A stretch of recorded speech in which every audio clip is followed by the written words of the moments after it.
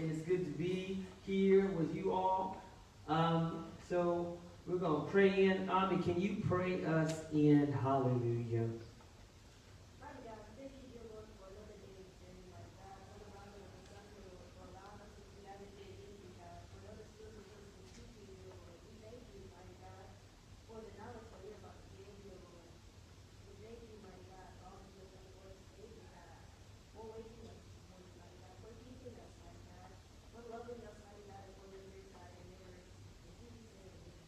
Amen. Praise the Lord. So disclaimer on today. Today is going to be a very long day. I'm kind of estimating about 2 hours with maybe 30 minutes or 15 minutes. So if you have to leave, do so. But just know that you can always pick back up. We are recording live. And so you can always get on YouTube, Instagram, or the Facebook and follow up and pick back up. But we only have 3 more days, 3 more services this semester. So we're going to have to kind of be putting on a lot these last couple of sessions together, because we got to kind of finish up here so that next semester comes. You already know the information, and we can go a lot deeper. Okay, so we want to kind of keep ourselves afloat here and stay attentive. If you have questions, please ask them. I already estimated the time about 2 hours, give or take 30 minutes added or subtract. So it's going to be a little long. If you need to move around, trust me, go right ahead. I am okay with that. It's a little cold in here today. So you're going to be a little chilly for a little bit, but hopefully the Spirit of the Lord prayerfully will begin to warm us up in the Holy Ghost. Amen? So we're going to go ahead and get started. So last time we talked about the apostle, right? And we introduced the fivefold, right? And the fivefold is what? In order. Give it to me. Without looking. Apostle. Everybody. Apostle, prophet. Give it to me. Come on. Apostle, prophet, evangelist. Up together. Apostle, prophet, evangelist, Preacher. Come on. Again from the top. apostle, prophet, evangelist, teachers and pastors. That's out of order. Again. Apostles, prophet, evangelists, pastors, teachers. In union. Oh, go ahead again. Apostles, prophets, evangelists, pastors, teachers. That's fine. Okay, y'all got to learn to count. So we talked about what? Fivefold, which are the apostles, the prophets, evangelists, pastors, and teachers, right? Now, so we see here, praise the Lord, that on last Monday, we discussed really the order of the church and, the foundation of the church. We was in and out of Acts, and praise the Lord. So we didn't really go in depth into what the apostle spiritual authority was in the church, and that mantle and that office and what comes with that office.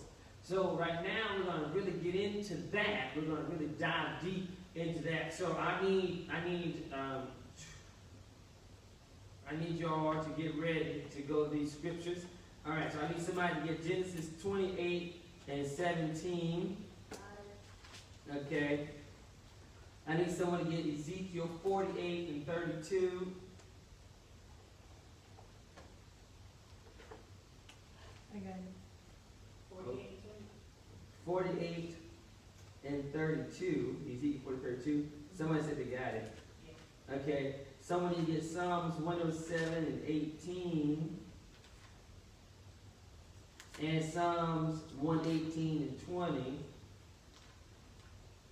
So Psalms 107, 18, Psalms 118 and 20. Both of them. Yes.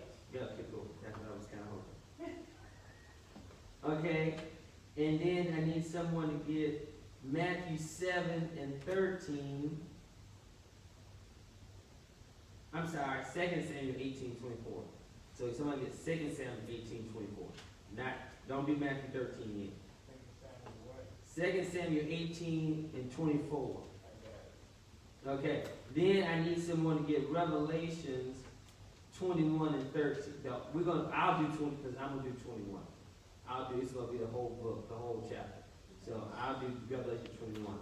Okay, but I need someone to get Job 38. Actually, I need somebody to get Matthew 7 and 13 and Job 38 and 17. Who wants to do those two?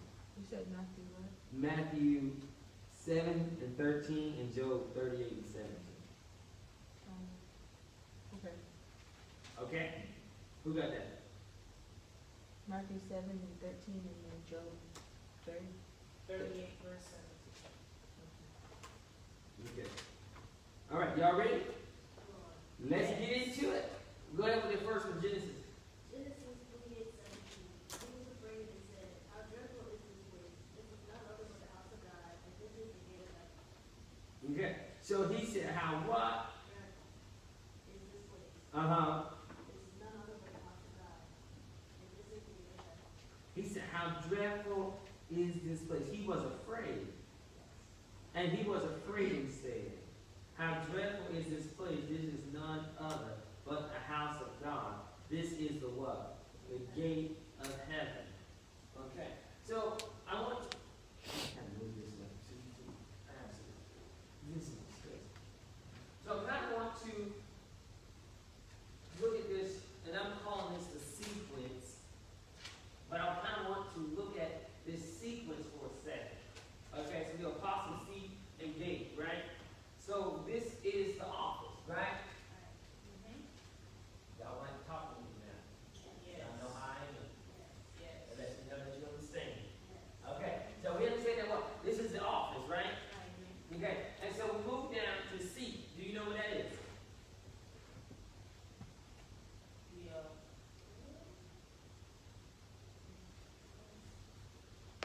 Yeah, yeah, no. So, Usually a seat like that, seat, or like a judge's seat.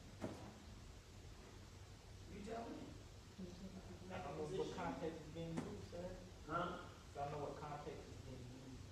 Well, if you see this as an office, what is this? Okay, so that must be his role and authority and where Okay. they are sitting.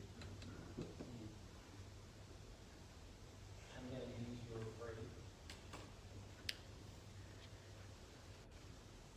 Okay, and then what is this?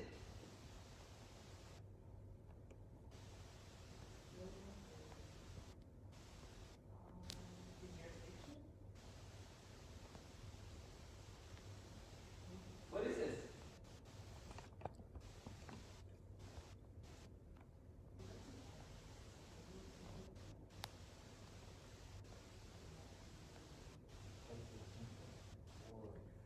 Places,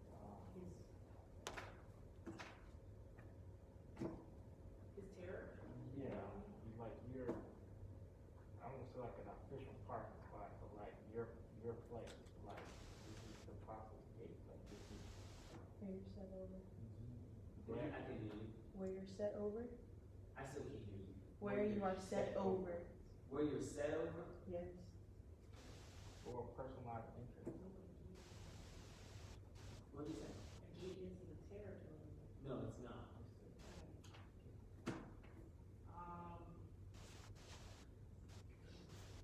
What does the scripture say in Genesis? And he was afraid and said, how dreadful is this place? This is none other but the house of God, and this is the gate of heaven. It's house of God. It's the gate of heaven. Read the who had the second one? Read the second one. Whoever had the second one. Mm-hmm. Ezekiel 48 and 22. Mm-hmm. 32. 32. It says. And it's actually, I want you to start at verse 25. Okay.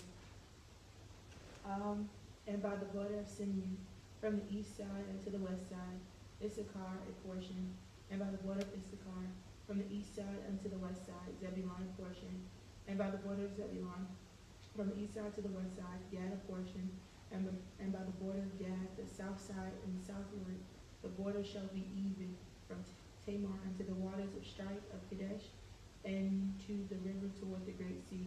This is the land which ye shall divide by lot unto the tribes of Israel for inheritance, and these are their portions, and said the Lord God.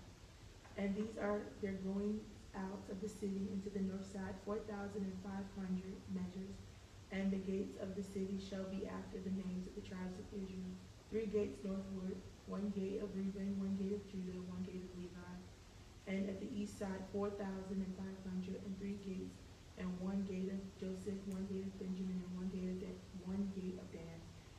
And on the south side, 4,500 measures, 3 gates, 1 gate of Simeon, 1 gate of Issachar, and 1 gate of Zebulun. And that. Where are people? Yeah, you said it verse 32, right? Yes. No, Yeah. verse 33. You said it verse 33. Mm-hmm. Yeah. So, does that give you some help? The entry point. Huh? The entry point. Okay. What else? Access to the city or access or exit from said area. Okay.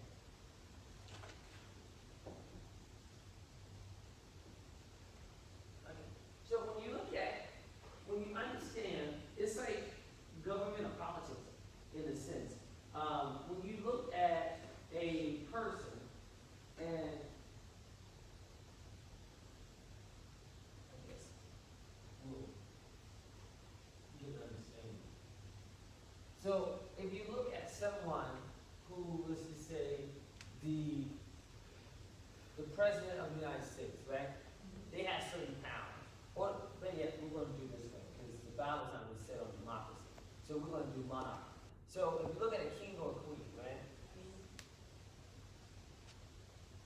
Right. So you have a king. So you have a king or queen. All right. So you have a king or queen, right? And they have what?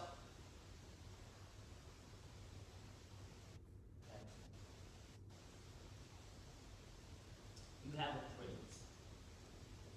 Okay. So you have a prince, right? And they have a seat. All right? They have a seat in the court, right? So you have a throne, okay? And then you have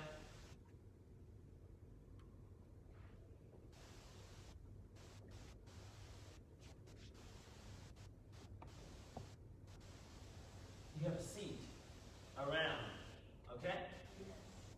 Okay? And so who sits here? King. Thank you.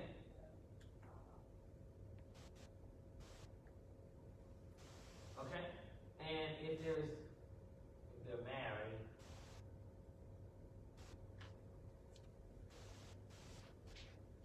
okay, this is here. But this seat is a little bit smaller than this seat. Okay? So we have, what is this called? Huh? What'd you say? I can't hear you. Okay. Y'all gotta speak up here a little bit. Okay. So we have a throne, right? So this will be a throne. So what would we call this? Like a cabinet or like a seat. Thank you. I was looking up here. I was legit like it right here. That's a symbol. This is the symbol. This is what it means. Okay. Okay. So if you have a throne, right? And who sits on that? The king or queen. And then you have these seats, right? Okay. So the prince who has not come into the authority of a throne cannot sit on the throne, right? So what does he sit on? A seat. Now his seat may be a little bit more decadent and, to amplify that what? He's a son or a daughter of the king or the queen, right? Yes. So the prince would sit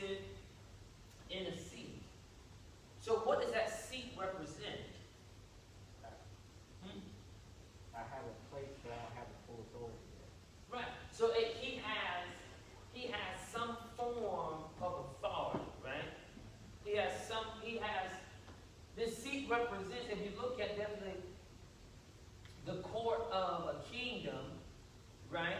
And you look, if you go into the court of a king, you will see seats, but you also understand that those seats represent the land and territories that they belong to, right? And they also represent the type of authority that this person has. Is this a duke? Does a duke sit here? Does the prince sit here? Because the seats represent, and a lot of times in different cultures, the seats will have emblems or symbols of the territory or the tribe that was there. You see what I'm saying? What did we just read in Ezekiel? The territories. What did we just read in Ezekiel? The Gate. Okay, so what was on the gate though? Names of the tribe. Okay, so that means that each gate was attributed to what? Each one of the 12 tribes. Right? Okay, so the seat is where, so we talk about the prince. So right now, and we use this right here, the apostle is like what would be like the prince over here. Okay? You see what I'm saying?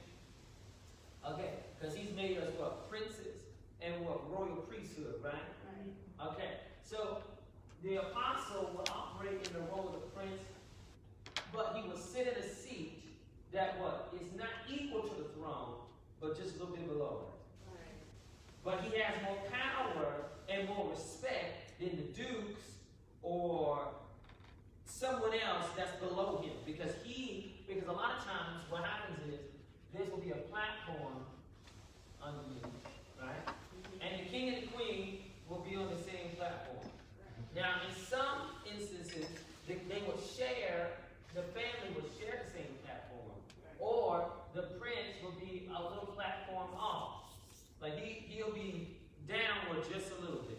But his seat, whether they was on the same platform, the seat variation, the size of the seat different than the size of the throne. The throne was the biggest one because it represents you have all authority and power. You have all jurisdiction over all these lands. You see, you're set above them. You get what I'm saying? So the apostle is set above as a rulership of the church, right? The head, right? Okay, so what we're talking about here, what we're really looking at right now is the gate. So where does the gate come in this? Because I'm working as you can see, I'm working myself back. Okay, because you have access, right? So we have access. So we look at Ezekiel, if we go back to Genesis chapter, go back to Genesis. And it was signed, he said, he was afraid, Genesis chapter 28, verse 17. And he was afraid and said, how dreadful is this place? This is none other but the house of God, and this is the gate of heaven. If you read back up, someone read, go and read verse 15. And behold, I am with thee, and will keep thee in all places whither thou goest, and will bring thee again into this land. For I will not leave thee until I have done that which I have spoken to thee of. Verse 16. And Jacob awaked out of his sleep, and he said, surely the Lord is in this place, and I knew it not. And he was afraid, and said, how dreadful is this place? This is none other but the house of God, and this is the gate of heaven. He was outside. He was not in a temple. This is Jacob, when he's had a vision of the ladder between earth and heaven, and the angel of the Lord descending and ascending. But when he awakened, he said, wait a minute. I have been in the presence of God. That the gate of heaven has opened up over the earth realm. And what? He began to see and he wrestled with the angel of the Lord, right? He wrestled into what? He got a breakthrough, right? Right. So because in a natural manifestation, that's how we know he didn't really have a dream, but he had a vision. Because in the middle of his vision, he started wrestling with the angel, and the angel took him, he misplaced his hip, and he walked around limping. Okay, so he had come in contact, and he said, and he recognized. You see here, he stated after the vision was over. He had recognized that what he said, he was afraid and said, how dreadful is this place? This is none other than the house of God. What is he talking about? He wasn't in a natural house. He wasn't in a natural house. He was not in a synagogue. He was not in a temple. Temples haven't been created yet. But then he said what? And this is the gate of heaven. Go back to Ezekiel 48. The gate. He said the gate of heaven, right? He was outside. Jacob was outside, wrestled with the angel. The angel what? Said that the Lord said what? That his name was going to be changed to Israel. All right, he made a covenant with Israel that day. And then guess what? He woke up out of that vision. And then he recognized that what he was in the presence of God. And that the heavens had opened up towards him. And that what? God was in the midst of him. Okay? And then Ezekiel 48 says, and starts talking about the 12 tribes of Israel that came from whose womb? Jacob's, what came from his loins, I should say. Yeah, you said womb. Came from his loins. Right? Right. These 12 tribes came, these sons came from his loins. And each tribe represented a plot of land, represented a territory that was carved out to them. If you look at the map of Israel, when they were under King David, and before the split happened between Israel and Judah, but when they was one nation, the 12 tribes had a plot of land. Each 12 of them. So the gates represent what? Access, right? So in the court of the king, each seat is attached to each gate. And it's going to be that, right? Okay?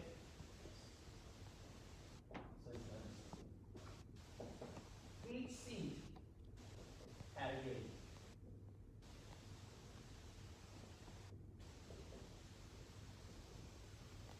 Okay?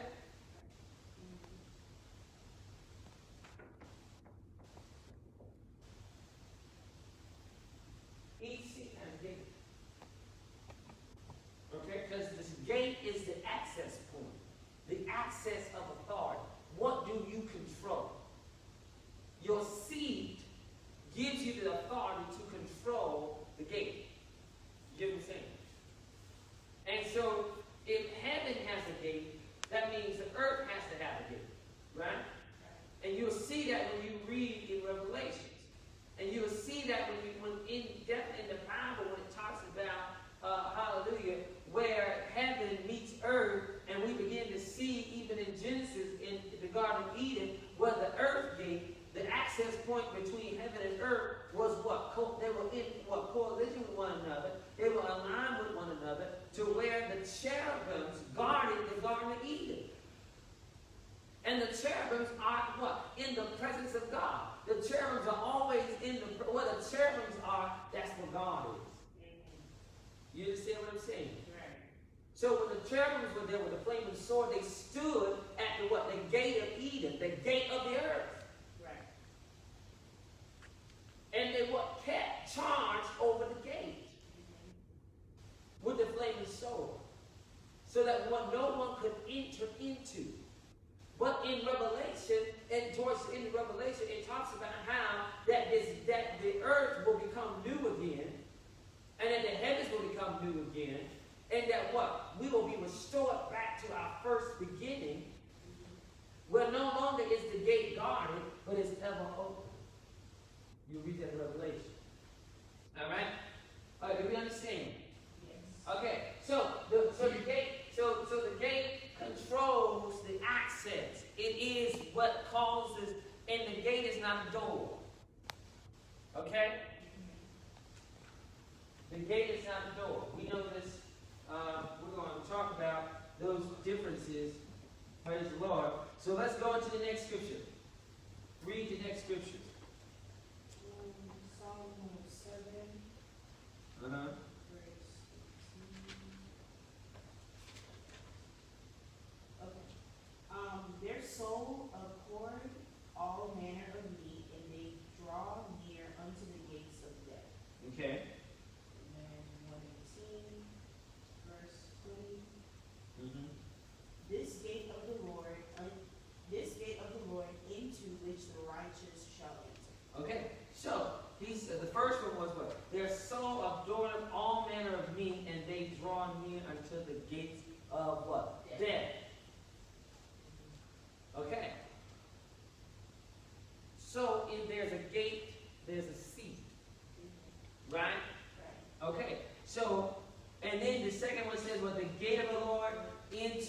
the righteous shall what? Enter. So that means God has a gate.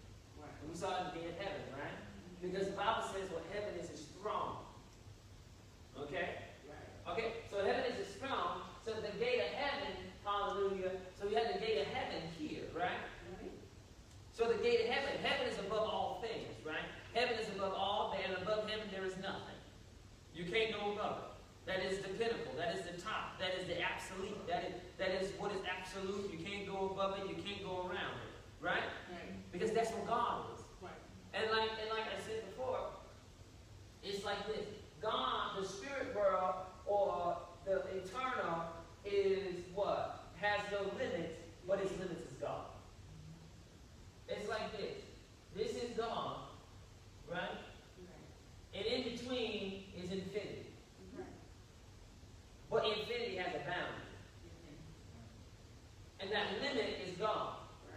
Anything can fit here. It'll never stop going. But it can never go outside of God. You understand what I'm saying? Yes. So everything in between God is life and death. You get what I'm saying? And the gate of death has a seat in the court. Okay? All right. So the gate of death. So that means death has a seat. And we see the gate, we see death, the angel of death coming, what? In what? Exodus, right? All right? Who sent it, though?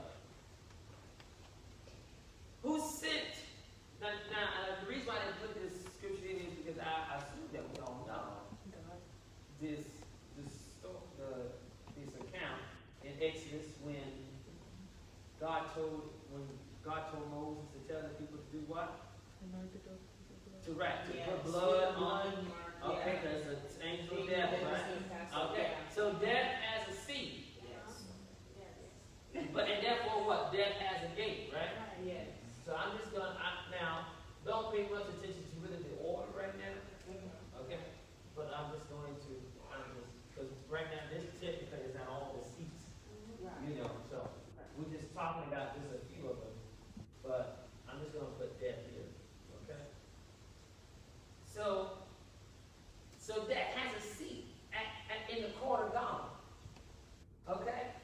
Because we see that the angel of death was released it had orders from the throne.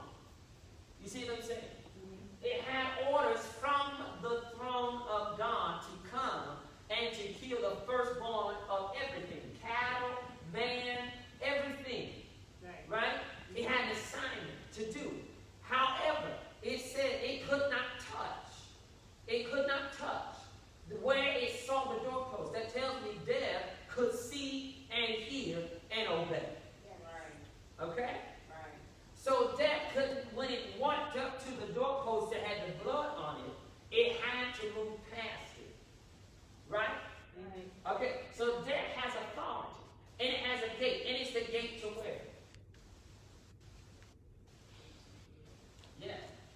Come on, we just learned about this. We tied it all together. Gate to shield. Yeah, spell it wrong. I did. I said show. Okay. So it's the, or you can call it Hades or underworld, or, you know, whichever term, from whichever terminology I call it, you pull it from. But we pull this from the Hebrew, right? Because that's what's in the Bible. Okay. So the death has a gate to where? Sheol. Okay? All right. So now let's go back to Psalms 118. Okay. All right. And it says what? This gate of the Lord into which the righteous shall enter. Okay. So the gate of the Lord into which the what? Righteous shall So there's a stipulation upon the gate. So the person, the seat controls or gives authority to the individual or to the person or thing that sits there, but anyone can move in and out of the gate. Now, whether you do it illegally or legally is up to the laws, right?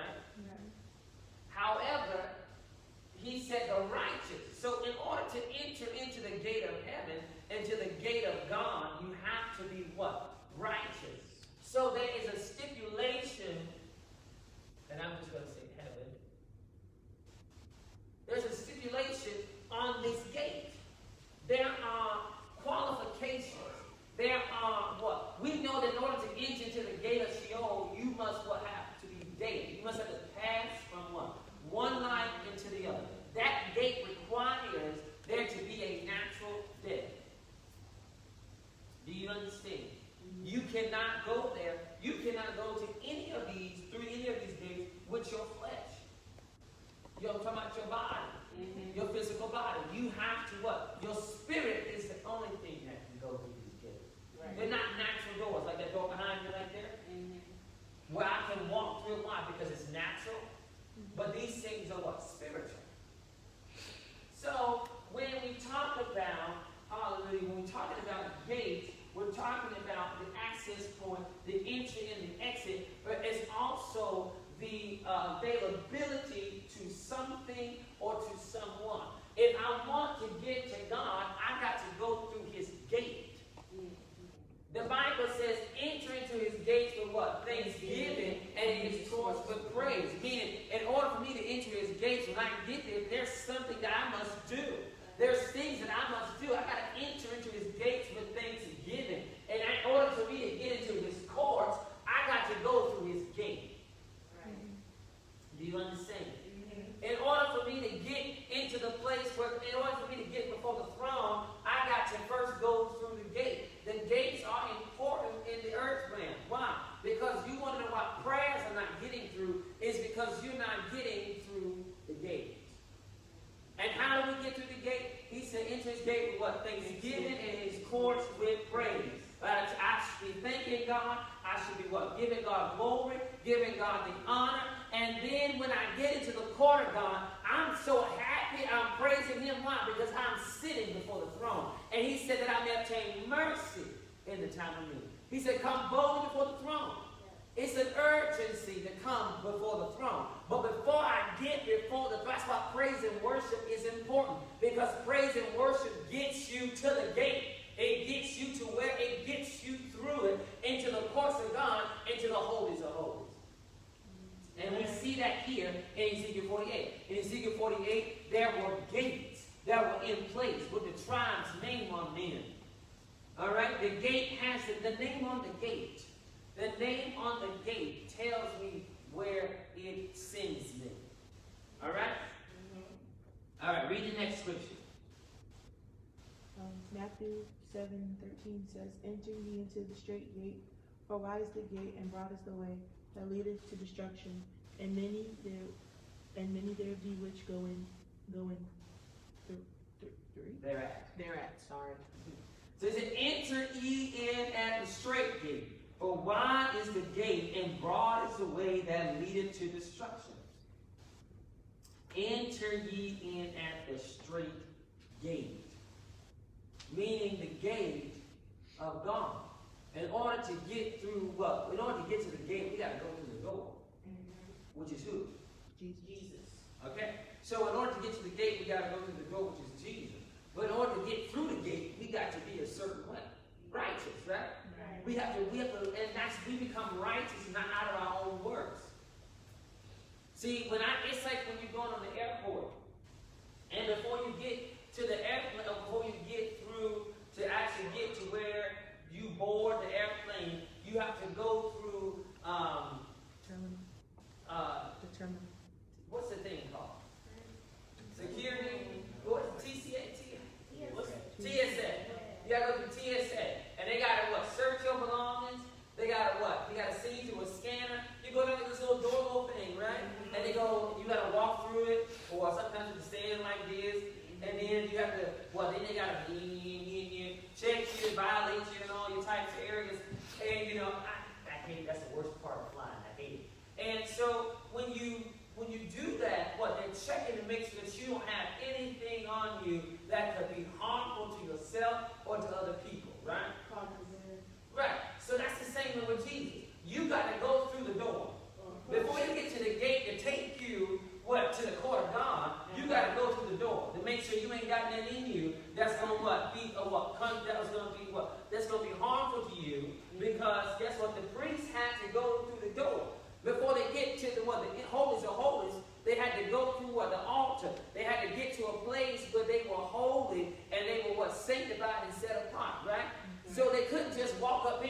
kind of old way. You can't just walk up before God any kind of old way. It's like the king. You had to be granted access to see the king. Mm-hmm.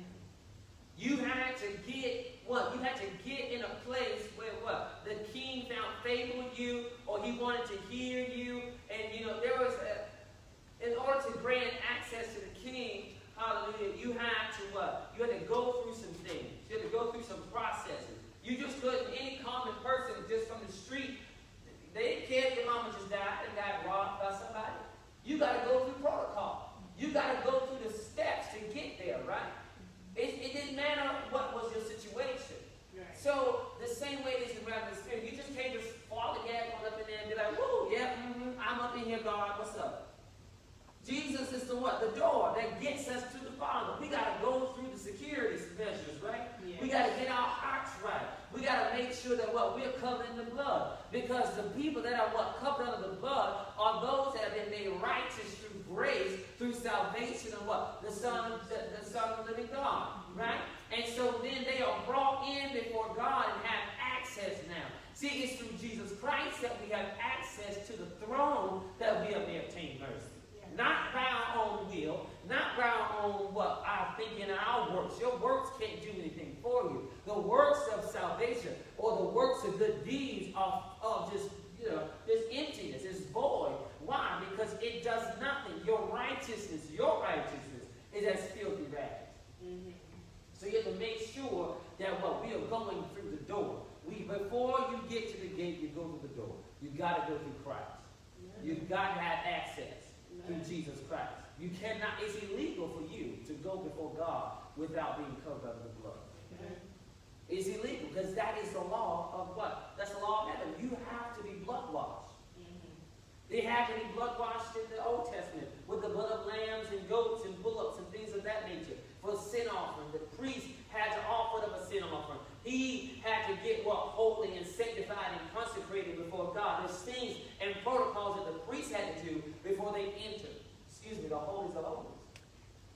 We still do the same thing. We got to repent. We got to get washed. We got to get cleansed. And we wonder why our prayers are hindered. Because if we hold on forgiveness, that's something that the enemy says, no, they can't make it through the gate. That's what? Contraband on you. Jesus goes, you got to get down forgiveness out of you. You got to get that hurt out of you. You got to get that stuff out of you because I can't let you in, and because you got this stuff in you, this is not allowed in you. You see what I'm saying? All right, read the next scripture. Job 38 and 17 says, have the gates of death been opened unto thee, for thou hast seen the doors of the shadow of death. Okay, so he said, why is the gate in Matthew that leaded to destruction? So destruction, death. And we see this gate of death again, right? So death doesn't care whether you are in God or working for the devil. Death has an assignment. Right. Death has a scroll. Death has a thing that it has to carry out no matter whether you in God or not. None of us can escape death. We all are going to have to be pulled up out of here, whether we die a normal life, die, or we get taken up out of here when the rapture. But your body ain't going. Right. So you're going to technically what? Experience what? A physical death. You see what I'm saying? But there's two deaths. You're going to physical. The first death, Revelation talks about, you have the second death, which is eternal damnation into hell. Right. And we're going to talk about, hallelujah, the gate of hell. All right? So, but we understand now that we think, we grew up, how many of y'all ever grew up thinking the devil runs hell? That's not true. The devil ain't running hell. They need to do it, but that's what TV makes it seem like, right? The devil runs hell. No, the devil won't be in hell just like the rest of some folks that ain't got saved. Right? Right. The devil don't run hell. He ain't even in there right now. You know what I'm saying? He's here on the earth. Now the place that he do run that they don't want to talk about. Praise the Lord. Because he's the prince of the power of the air, right? And Jesus says that he had to come so that he could take back the authority of the earth. Because we gave him that power. All right? Because we also have a seat. And apostles, right? Yes. And the apostles are, you as well. Or ambassadors. I'm going to say ambassadors. That's what the Bible calls it. You know how we have here House of Representatives and, you know, even in like the Dukes, what like kind of like representatives in that time over a piece of land, over a deed of land. So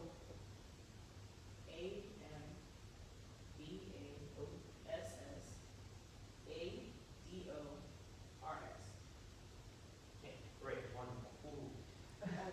So we have ambassador. See, the apostle is also like the ambassador because the apostle has the seat, right?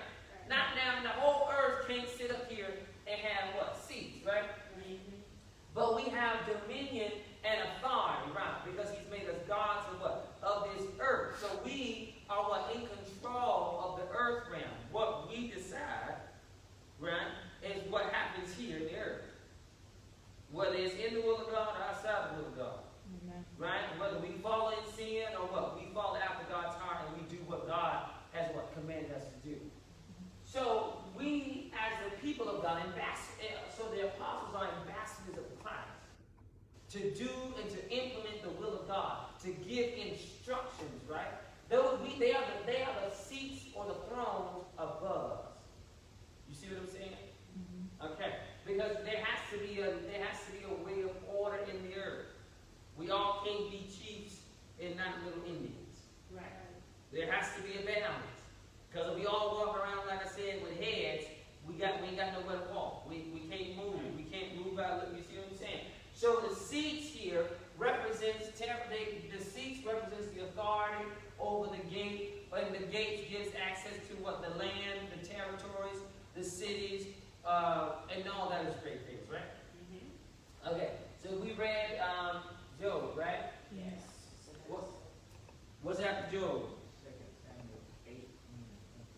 Go ahead, read it. And David sat between the two gates, and the watchman went up to the roof over the gate unto the wall, and lifted up his eyes, and looked, and behold, a man running along. So he said what? He said, and David sat between two gates, and the watchman went up to the roof. So David is in between two places, right? Physically, right? So what's happening? So when God talks about to Ezekiel, in Ezekiel, hallelujah, we can run there real quick. When God talks to Ezekiel about the watchtower, right, being a watchman, we'll go down to verse, we'll start at verse 1. Moreover, he said unto me, Son of man, eat that thou findest, and eat this roll, and go speak into the house of Israel. So I opened my mouth, and he caused me to eat that roll. And he said unto me, Son of man, cause thy belly to eat, and fill thy bowels with this roll that I give thee. Then I did eat it, and it was in my mouth as honey for sweetness. And he said unto me, Son of man, go get thee into the house of Israel, and speak with my words unto them. Let's drop down to verse. Let's go down to verse.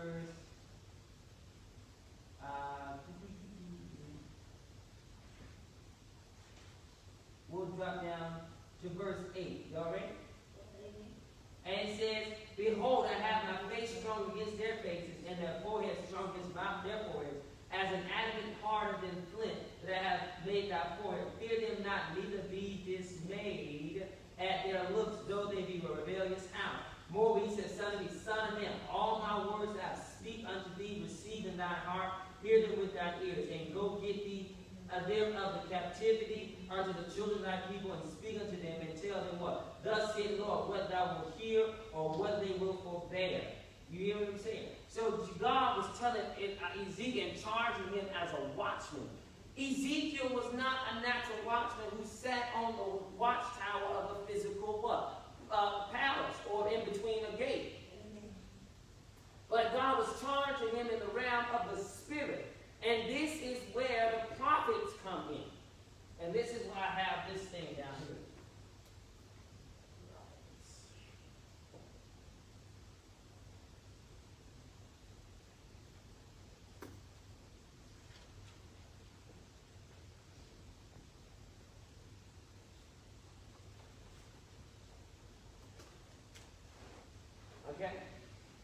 have the prophets and we have the watchtowers, right? And action. Yes. So, make sure that Is it roll? yes, it's roll. Or scroll. Roll or scroll. Whichever one. I've got to make sure I have it in the order. Yes. Okay. So, yes, I do. Okay. So the prophets, this is where the prophets come in, right? Right. Okay. But, and because, all right. So, now, I know we've taught on the prophets before. Do we need to go in depth with them? Like the office of the prophet? Yes, sir. Yeah. You, okay. So, someone give me, what is a prophet? The mouthpiece of God. Okay, so the mouthpiece. Okay, so the mouthpiece, basically the spokesman for God. They bring correction, they bring judgment, they bring what? Awareness, they bring warning. They are God's eyes and ears and mouth. Right? They hear, the prophets hear. Now we know the prophets what? You have in between now under the mantle or the office of the prophet, in that office you have seers, which are the eyes, or what you would call the watchmen. They what? They get revelation through sight, so visions, dreams, open visions, those types of things. When you hear somebody say, the Lord is showing me, sometimes I'll be like, I see this, so God is showing me that. It's because I'm looking through the realm of sight. You have dreamers, which are kind of like low level in that sight realm. And then you have people, hallelujah, who are kind of like you have what we call them burden bearers. God will place on them the burden of the people. God will place on them, the heart of Him and the heart of the people. And then they will go into supplication or lamentation. All these kind of different things under the office of the prophet, right? And so the prophet basically, they carry the heart of God. And they also have to understand, they have to understand how does God speak? How does God communicate? So they're really dealing with the communication. And when you talk about the gates of the body, the mouth gate, the ear gate, hallelujah, they deal with, and the eye gate, they deal with these gates because these gates are forms of communication. Whether when you hear, you got to hear it in order to be able to communicate with somebody. Right? And nowadays when someone is hearing impaired, they have to learn what? Sign language.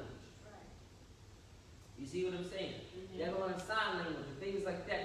So these gates have to be in operation for there to be a full capability to be able to communicate effectively with God. So the prophet, hallelujah, they don't, not saying the prophet don't have a seat, but their seat is in the watchtower. Right. That makes sense. So each gate has, I'm going to erase that. All right? So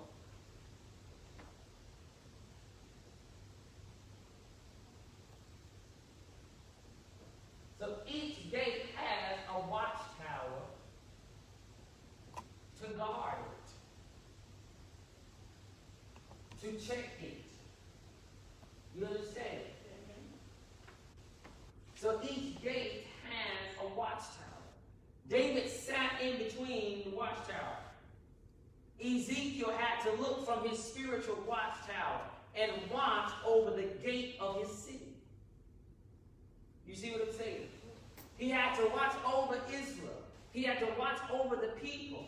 And this is where the scroll or the roll comes in.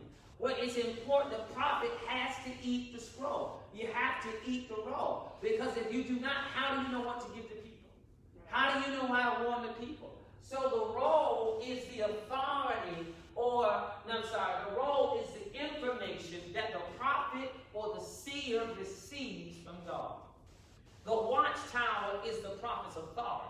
to decree and to declare a thing in the earth. And like I said, the watchtower is like the watchtower is like the police officer, the law enforcer. You see, the watchtower has the prophet has the right to enforce. If someone is out of line, the prophet has the right to come in and to bring that person or that thing into alignment. And that's a lot of times. Now I've seen this with Baptist churches. We'll call on prophetic people, a prophet. Now I've seen this before. Well, a church who doesn't really flow in the prophetic will call on a prophet to actually come into their house and set their house in order.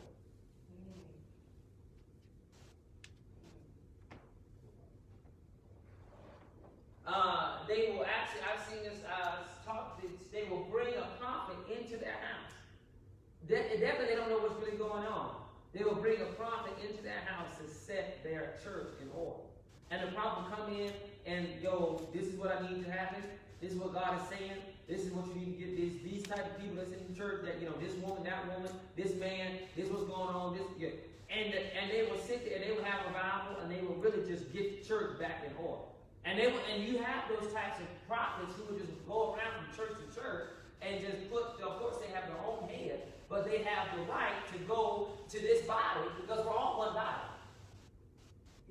Outside of denomination, we're all one body. We're all one group of people of believers, right? Yeah. And if your church is in chaos, you need to call on the watchman. Right. The person whose sole authority is to watch and to speak and to declare what thus saith the Lord. Ezekiel had to set his face. The qualifications in order to be in the watchtower, you cannot be emotional. You cannot be overcome by your feelings. You cannot be judging people out how you feel. I don't care if you're irritated by what people done to you. You got to set your face like a flint. What did God tell Ezekiel? You got to put your forehead against their forehead. You got to set your face against their face. You can't be moved by what people do and say, whether they hear you or they forbear. You got to sit there and declare what I've said, what I've fed you. He said you got to eat the roll. You got to eat all of it. Because the roll is what's the information, the revelation that I'm going to give to my people to keep them from going to a place of destruction. You see what I'm saying? Right. All right. Because now the prophets come in and out of the court. You see what I'm saying? Their job is to come in and get what from God and leave. To hear what's going on. You see here and I'm not going to go there because I'm pretty sure most of y'all are familiar with the scripture, what I'm talking about in 1 Kings, where Micah was called upon by Jehoshaphat and Ahab. And they were called upon, and Micah was told to tell the kings what they need to do before they go to battle. Was Ahab going to win at Ramoth Gilead? Was he going to go up there and besiege the city? And God had allowed a lion in spirit. But Micah, God had allowed him to enter into the courts to see what was going on. He said, I saw the Lord God of Israel sitting on a throne. And he had the courts. It was like a court session. He was talking about what was going on, what he wanted to happen to Ahab. He said, how God said, now this is God. He said, how can we persuade Ahab to go up into Ramoth Gilead and fall? Meaning, how can we persuade Ahab to go up and die at Ramoth Gilead? Because it was God's will for Ahab to die. Ahab was a wicked king. Now, he had sent his watchman, Elijah, and prophesied to Jezebel, his wife. Remember, we had at Mount Carmel where the prophets of Baal and God was at war, right? So he had sent Elijah to prophesy to Jezebel and say, what? You're going to fall and you're going to die. You're going to be eaten up by dogs. That word came to pass, right? Now her husband was still there. But he needed Ahab to die. Now, the only reason why Ahab prolonged his life is because he repented when Elijah came to him. But then he turned his heart back again from God. And God said, this is cut loose, grace, mercy, you got to die. So what? He had to, so in order for death to be released to him, I want you to understand that this is what happened in the realm of the spirit. Because we read this and we're wondering what's going on in the realm of heaven, in the realm of the spirit, and how is this taking So if you look at that scripture in the realm of the context of the spirit right here, you will see you got in the court, you got death. And then you have now in the court of God, now you have demonic spirits, and you have angels, and you have godly spirits. We're going to get there in a little bit. Hallelujah. But you see, you have death here. Death can't be released until someone is what? Until someone is on. When God says, I need you to go, this person is being called for. Yeah. You see? So Ahab repented. So God told death to what? Behave, right? And that was. To go, I know you're getting antsy there, but hold on. Because it's just like when Isaiah went to Hezekiah the king. And Hezekiah, he said, well, you shall surely die. Get your house in order, for you are going to die. And Isaiah told him this and was going in, and he had got to the court of the king. Hezekiah turned his face to the wall and began to pray. God heard him and said, okay, Isaiah, go back and tell him that I'm going to add 15 years to his life. Now, did God's word fall to the ground? No. Why? Because Hezekiah still died. It's just he had to prolong death and come. He said, I'm going to give you 15 years to enjoy the rest of your life, but you're going to die after that. And he surely died. You get what I'm saying? Mm-hmm. So what spirit is that you had what? Death sitting. You had a lion spirit sitting in the seat because they were all conversing. The Bible says that you had one on the right hand saying this and one on the left hand saying this. And then came forth a lion spirit and said, I will go and I will be a lion spirit in the mouth of all your prophets. And God said, go. You see what I'm saying? So a lot of this time is happening in the realm of the spirit. Why are things happening in the earth realm? Because we got to look at what's going on in the realm of the spirit. When you understand how things are flowing in the realm of the spirit and how things are flowing with God, you will understand why things are happening on the earth realm the way they are happening today. Do you understand? Mm-hmm. So they were in the court and they was talking and they was communicating with one another. And God allowed Micah the prophet to be there in the midst. Why? So that he could go and warn and that he could be the voice of God in the earth. So the prophet also has access to the court, but they do not have a seat necessarily. They have a watchtower. Right. You get what I'm saying? Yeah. They're there to go and come. Right. Because we can't stay up there because we wouldn't get nothing done down here. Right. You see what I'm saying? All right, so the watchman has a post. So this is the watchtower. Now I'll put a little line in. I'll put a little thing. So the watchman is a watchtower over the gate. So it's their job to what? Guard the gate and to keep charge over the gate. And so what also comes in with this, underneath this too, is prayer warriors. When we talk about a prayer warrior, someone who wars in the realm of the spirit. They are watchmen as well. They must watch and guard the gate. Because what is happening is the enemy does not care about what really is going on in these little territories. He wants control over the gate. If he can control the gate, he can control what goes on in it. He ain't trying to come after your car. You get what I'm talking about? Right. He ain't trying to come after your house. He can care less about this material stuff. The reason why your house and your car, hallelujah, is being tainted with is because what? Things in the realm of the spirit are being messed with. But we be trying, the devil can't get my car. The devil, no, you need to get in the realm of the spirit and see what's going on at the gate. You see what I'm saying? Right. Hallelujah. So, and a lot of times, let me tell you something, a lot of times Satan ain't dealing, we can talk about the devil, but we got to call that spirit out for what it is. Because every spirit ain't the devil. Right. The devil don't be working, he don't be working down here.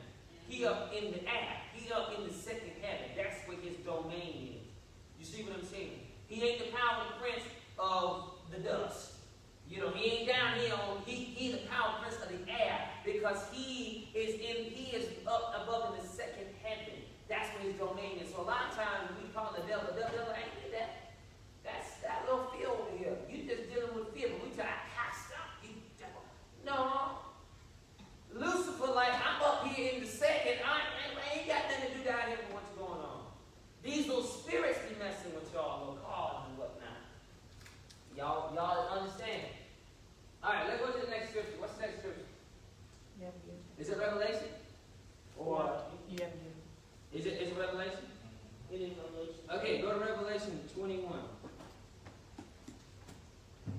Y'all ready? Y'all excited? We already at the 1 hour mark. Revelation 21. All right. Now this is going to remind you of a scripture we just read. And I want to know if you can get it. All right. I'm going to start at verse. I'm going to start at verse 9. And there came unto me one of the 7 angels which had the 7 vials full of the 7 last plagues, talked with me, saying, Come hither, I will show thee the bride, the Lamb's wife. And he carried me away in the spirit to a great high mountain, and showed me that a city, the holy Jerusalem, descending out of heaven from God, having the glory of God, and her light was like unto a stone most precious, even like a jasper stone, clear as a crystal. And I had a wall great and high, and 12 gates, and the gates 12 angels, names written thereon, which are the names of the 12 tribes of children of Israel. On the east 3 gates, and on the north 3 gates, and on the south 3 gates, and on the west 3 gates, and the wall of the city had 12 foundations, and in them the names of the 12 apostles of the Lamb. And he that talked with me had a golden reed to measure the city, and the gates thereof, and the wall thereof. And the city like 4 square, and the gates, and the length is as large as the breadth. And he measured the city with the reed, 12,000 furlongs. The length and the breadth and the height of it are equal. And he measured the wall thereof 144 cubits, according to the measure of a man, that is, of the angel. And the building of the wall, it was of jasper, and the city was pure gold, like unto clear glass. And the foundations of the wall of the city were garnished with all manner of precious stone. And the first foundation was jasper, the second sapphire, the third chalcedony, the fourth an emerald, the fifth saradoxy, the sixth sardis, the seventh cherubim. Praise the Lord. We just thank you, Jesus. And verse 21. And the 12 gates were 12 furrows, and every several gates was one of the furrow. And the street of the city was pure gold, and it was a transparent glass. And I saw no temple therein, for the Lord God Almighty and the Lamb are the temple of it. And the city had no need of sun, neither of the moon, to shine it, for the glory of God did lighten it, and the Lamb is the light thereof. You understand? So what does scripture remind you of? Ezekiel. And if you're not careful, you'll miss the measurements. Now, the measurements are a little different here because we're in the Greek and they're kind of not transformed, but if you kind of put them all back in the same thing, they're the similar measurements. But what we have to see here, it says the 12 gates for the what? 12 tribes. Right? And it says, what was the foundation? And the wall of the city had 12 foundations. In them the names of the what? 12 apostles of the Lamb. Alright? But what was with every gate? 12 angels. But so that tells me that not only is there what? Apostles, but what? With those is what? Angels at the gates. Why? Because that's spiritual representation. That angel represents what? Because we're on the earth, so we can't be in heaven and earth at the same time. Right? Because we got to be able to walk in and out. So the angels are representatives for us in heaven. You see what I'm saying? The 12, so the angels, hallelujah, how can I draw this?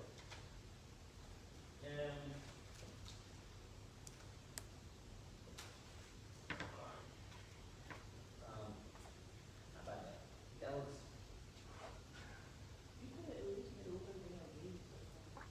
You know? So there we go. So the angel. So not only now do we see what's happening here. So at every gate is an angel. Okay? So we have an apostle at every gate. We have a watchtower at every gate. We have what? An angel at every gate. You see what I'm saying? The angel is the supernatural aid of God. The angel, hallelujah, is the help of God what the backing of heaven for us, right? Because we can't war in the realm of the spirit by ourselves. That's why we have agents of help, right? That's why he's not giving my angels what? Charge over thee to keep thee. You see what I'm saying? Because God, hallelujah, is a gracious and merciful God. So he says, listen, I know you're going to need help. Right? So not only do we have guardian angels, like we like to call them, but we have angels, hallelujah, or agents of help in the realm of spiritual help for us in the realm of the spirit that's at every gate. You see what I'm saying? So now we not only have 4 eyes, but we got angels that are full of eyes. You see what I'm saying? Okay. All right. So we have angels, we have a seat, we have a gate, and we have a what? A tower. Okay. Let's go on. What's the next scripture? Oh, that was the end of it? Yes. Okay, let's go on to the second. So do we understand what's happening here? Yeah. All right, now we're going to talk about the seat. Y'all ready? Yes. Okay. Let me get to my seat notes. Actually, I forgot to read, but I already said it, Psalms 104. It says, well, enter his gates with thanksgiving, into his courts with praise, and be thankful unto him, and what? Bless his name, right? So you can write down Psalms 104, and we was talking about what? The stipulations of entering into God's gate, the heaven gates, okay? All right. Actually, before we go into gates, we're going to, last thing on gates, let's go to Psalms 24 and 7. All right. And I'm going to read it, and it says, lift up your heads, O ye gates, and be ye lifted up, ye everlasting doors, and the King of glory shall come in. So we see doors again. Right? So if we know the doors, hallelujah, the doors in the rest, so when we talk about doors, what are doors? It's a way to go in. It's a passageway going in and out. So what would make a difference between a door and a gate? An obstruction. With doors, you have a physical obstruction, and gate, you have bars. Okay. And that's what keeps you from going in and out of the gate. Like a door, you have to, like, there's an actual physical obstruction. Like, you know what I'm saying? Okay, go a little deeper. In what way? It's like just means of travel, means of going through, like means of moving from one area to another. With a gate, you can still see inside. A door shuts it completely off. Closes it off. Okay. And they're smaller, of course. Doors are smaller, and then always there's a, with doors, there's an actual structure involved. Gates are usually cities, and then inside that city is structure. The door is the actual entrance into like either a room or into the actual space. Yeah. Anyone can go through a door. Okay. There's not it's unlike a gate where it's kind of like,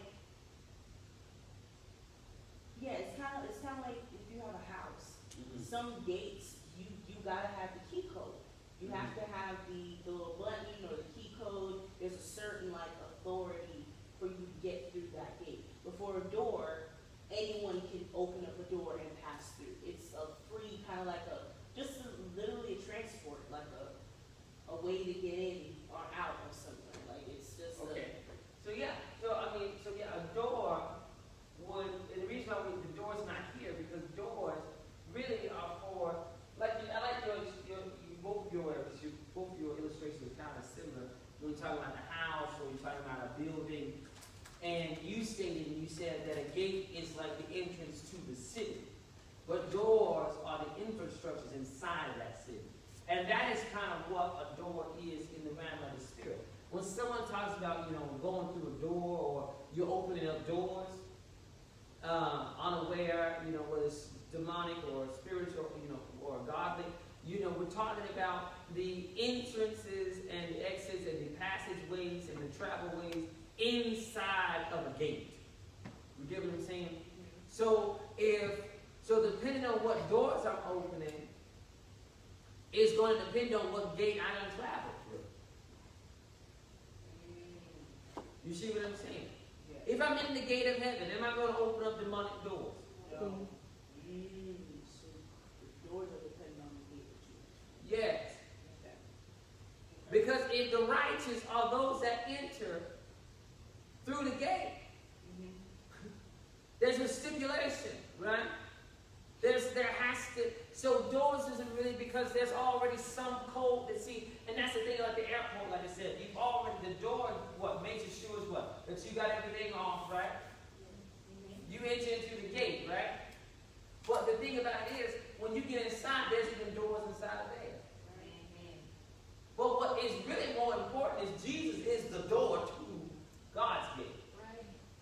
So you have doors outside the gate and within the gate. Because if the door is before the gate, it's the door basically saying, I got to, so the doorway between heaven and earth, right, in order for me to get up to where the gate of heaven is, I got to what? Go through Jesus. I got to get the blood washed, right? But then when I get inside the gate, I have what? There's places in heaven where you can travel and go. Wherever the Spirit of the Lord takes you, right? Right.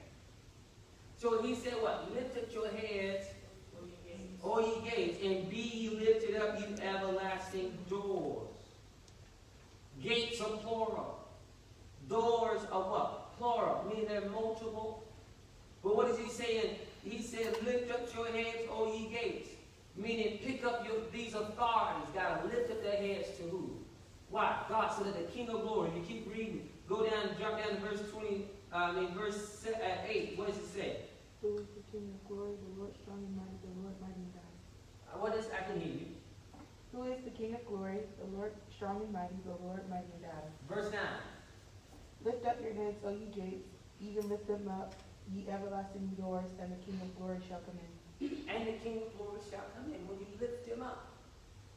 So that tells me, how do we get the gate of heaven to what? Come and allow God to come through the gate of heaven into the gates of the earth, and to the doors of the earth, so that what God can move in the earth realm. We got to lift up the gates got to lift themselves up, meaning the authorities got to bow down and worship. These gates got to bow and recognize who. Because he said, who is? Meaning, who is this King of glory? And the answer was what? The Lord God strong and mighty. So that means there has to be a recognition of who is this King of glory? Who is the King above all kings? Who is this Lord above all lords? And when you lift up your hands, when you lift up yourself and you say, God is, Jesus is the King. That he is the one who's the ruler of heaven and earth. And then that what makes way for the King of glory to come in. You understand? So in a lot of times we got to understand this, we got to come outside of the realm of ourselves, and we got to put the focus on who? God. Because at the end of the day, who is it going to save your life? God. Who's going to save your soul? All right. Y'all ready? Yes. Let's go to seat. Okay. Because we talk about the seat. So let's go down to, someone go to Luke 1 and 52.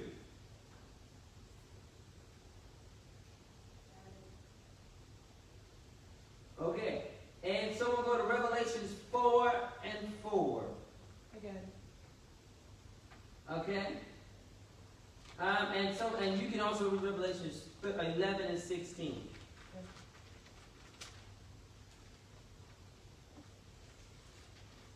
All right? Somebody read Revelation 16 and 10. Here, would you see that too? Sure.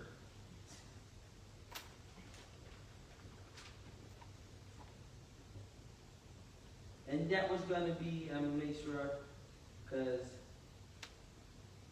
yes. So that one's it for C. Okay. All right.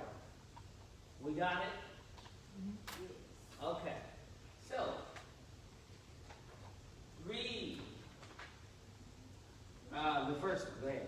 Luke 1:52. He has put down the mighty from his seat and exalted them with glory. He said, he had put down the mighty from their seat and exalted them of low degree. Meaning, you can be demoted.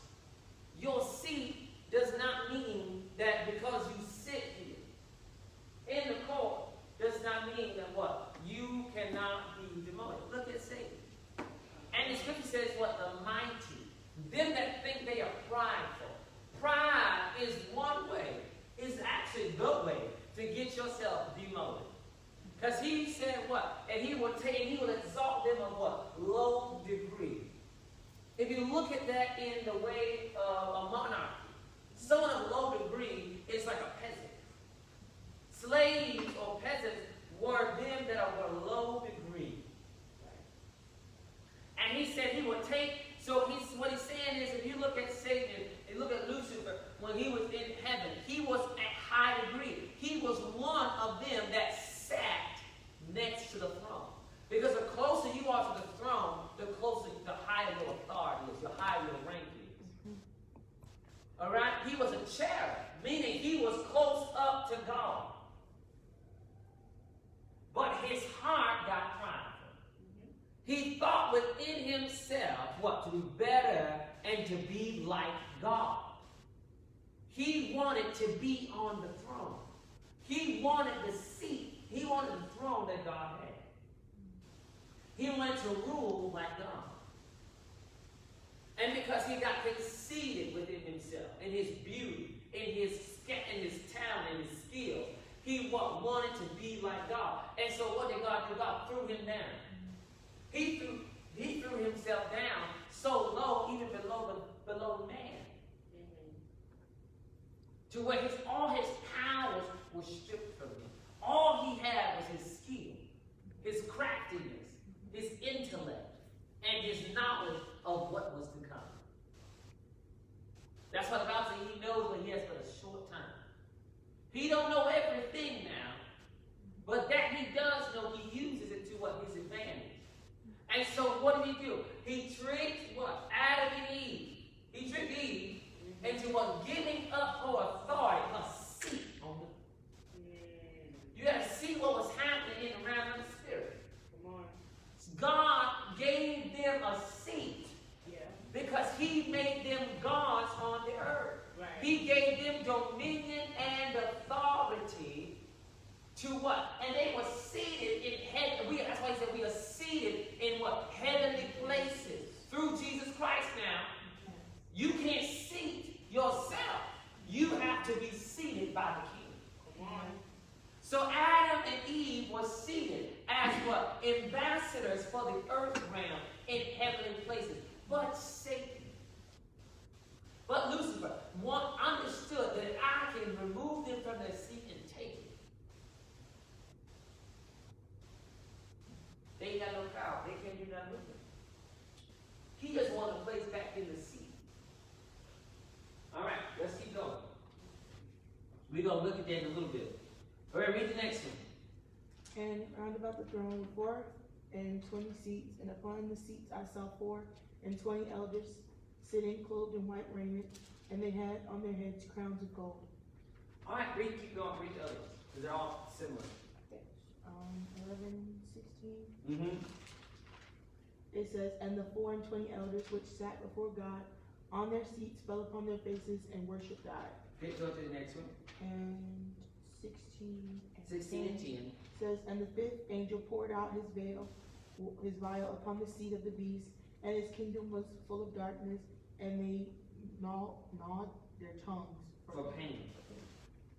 The seat of the beast, the Antichrist, the dragon, Satan. This is what's got to happen. God has to what? Rid and what? Dispose of all evil and wickedness. But because Satan has what? Authority over the earth. See, that's we're gonna read, and you're gonna see what Jesus said. Not what I said, but what Jesus said. Satan has a place here. That's why he's called the accuser of the brethren. Because he has a place here to seat. Why? Because he's the power prince of the air. We gave him authority when we sinned. Mm-hmm. And we became, and like Jesus said, you become like your father, what? The devil. Yeah. A father is a head figure, a ruler of the household, a person of authority, right? So what happened is we sinned and we came under Satan. We got under Lucifer. And that's why we had disconnected from God. Because we had been translated from light into darkness. And we began to see the closer and closer we got, and the more further away we got from God, the more destruction and death began to happen. Because death, again, doesn't matter whether you are with God or with not. He has a role. He has an authority to come after that which is on his list. And when you sin, and when you, because the wages of sin is what? Death. But the gift of God is eternal life. You get what I'm saying here? Death, you're going to be swallowed up. And when he comes again, and he comes, and God goes, all right, you're going to take them to the pit of hell for destruction. Second death. You get what I'm saying? All right, read the next one. That was it. That was it? Yes. Oh, all right. Okay, here we go. So we talked about the seat, right? So the seat, hallelujah, the seat is a place of authority. The 24 elders had crowns on. They had a certain authority. They are set around the throne, kind of like what you see right here. But they had to bow down. The seats have to bow down to the throne. The seats have to bow down to the throne. Now we know that there are, hallelujah, there are thrones that are demonic thrones. We're going to read that in a little bit. But we're talking about this, God's throne is bigger. Right. God's throne, hallelujah, it rules over all, it's supreme. Mm-hmm. And we're going to read that. Go to 2 Kings 25 and 28.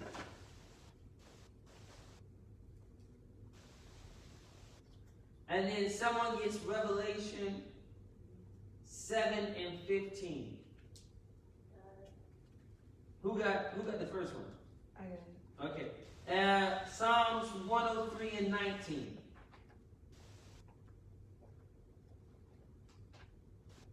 I got it. Okay. And Daniel 7 and 9.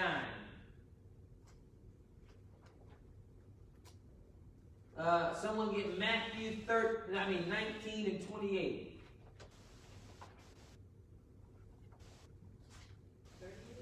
28. And then that's going to be that section of throne. Okay. I told you it's a lot. We had the 8:20. We had the 1 hour and 30-minute mark. So. You said Daniel 7 and 9? Yes. Who got that one? I got it. Okay. Who ready to read the first one? I got it. All right. And what is that? It says, and he spake kindly to him and set his throne above the throne of the kings that were with him in Babylon. Okay.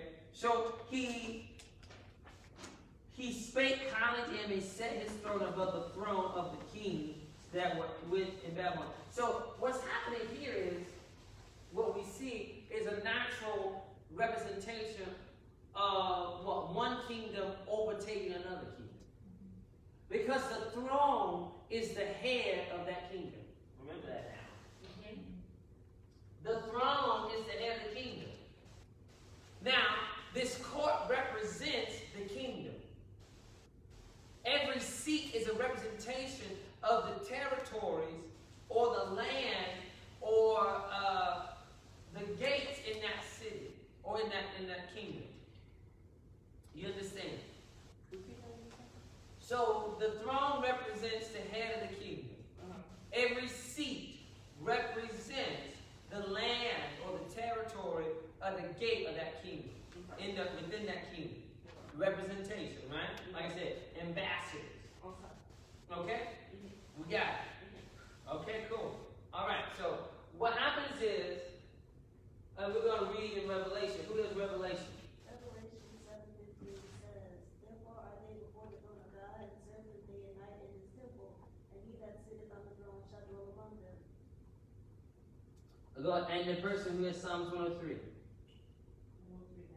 1:19. The Lord hath prepared his throne in the heavens, and his kingdom ruleth over all. Okay, so he said in verse Revelation 7:15, therefore are they before the throne of God, and serve him day and night in his temple. He that sitteth on the throne shall dwell among them. And the Lord, in Psalms 103:19, the Lord hath prepared his throne in the heavens, and his kingdom ruleth over all. Do we understand? Mm-hmm. God's kingdom is the supreme kingdom. His kingdom is the kingdom that ruleth even over the kingdom of darkness. We know, like I said, when we go back to the beginning, there are two kingdoms.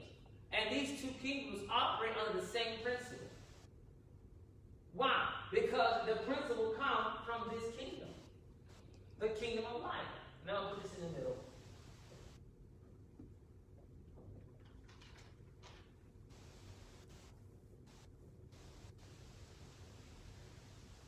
The kingdom of light is what created the earth. Why? Because in the beginning, before even the sun and the moon was created, he said, let there be what? Light. The kingdom of light created the earth. The kingdom of light consumes and overtakes the kingdom of darkness. It is the kingdom that is supreme above all things. But listen to this now. Every kingdom has what? Laws. Mm-hmm. Every kingdom has what? Things that it has to be based on. Governance. Right? So when, just like we have in the church, when we have sects of people, the schisms, and you have a rebellion, what? Satan rebelled against God and caused there to be a separation. So then out of that was formed what? The kingdom of darkness. Because if you ain't light, you're darkness. You can't be in between. There ain't no kingdom of gray. You know. You see, there ain't no kingdom of gray. There ain't no kingdom of, half light, half darkness. No. There's what? One or the other. That's why he said, you're either going to drink from the cups of blessings or you're going to drink from the cups of devils. Hallelujah. So that tells you when you talk about the cup, which kingdom you in. Which court are you sitting in? Because if you're sitting in the court of heaven, in the court of God's kingdom, that means you are what? You are drinking from the cups of blessing. But if you are sitting in the courts of demons and spirits, and in the kingdom of darkness, that is what? Rebellion against God. And that's why he said rebellion is as the sin of witchcraft. Because you are operating in a power that is of the devil against God. You got to understand, rebellion is a war. It's a war that you are claiming war against the kingdom. If I rebel against the kingdom of darkness, that means I am waging war on that kingdom. Right. If I rebel against the kingdom of God, I am waging war on that kingdom. So therefore, it depends which cup I'm drinking from tells me which place I'm sitting in. All right? So the throne. So then he said, well, does the devil have a throne? Let's see what we talk about here. Hallelujah. Amen. All right. Because he was cast down, and he took the throne of this earth, right, in the atmosphere, right? Okay. Did we read Daniel 79? No. Go ahead. It says, I beheld till the thrones were cast down, and the Ancient of Days did sit, whose garments was white as snow, and his hair was a head like pure wool, and his throne was like a fiery flame, and his wheels were as burning fire. Daniel, this right here is a prophecy of the end time. Like when we said Revelations, where he said the beast was his seat was cast down, right? So the enemy, his throne in the earth realm. The devil has a throne in the earth realm. All right? He sits in what? He sits up here in the atmosphere. Prince of the power of the air, right? He ain't God. But he tried to act like he is. But he still got a vow. Right. Why? Because he said the Ancient of Days cast all, he said, and the Ancient of Days did sin, but he cast all their thrones down. There's going to come, when you read Revelation, it talks about, in chapter 19 and 20, it talks about a war that's going to happen between Christ and the beast and the dragon. And those are representative of the Antichrist and Satan, Lucifer. That these two kingdoms are, and this is what happened now, we're in war preparation. And we're having little battles. Because, you know, they say, they never won the battle, but they didn't win the war. You see, we have these little battles, and the devil may say, like, you know, when Jesus came, and he was seen some type of way, you know, he thought he had won when Jesus died. But then when Jesus came up from the grave with all power in his hand, he had restored the earth realm to them that believe. Right. See the stipulation? There was a little battle that was won. He said, if you believe me, you'll have power over all the power of the enemy. If you get in a place through Jesus Christ, you can't sit here because the house of God against itself can't stand. That's what he told the Pharisees, right? When they started talking about you casting out devils by a devil. He said, ain't a devil. Right. Because the house divided against itself can't stand. You can't talk about, well, I'm gonna be in here, you know, I'm gonna be in the beginning of darkness, but you know, the devil ain't my ruler.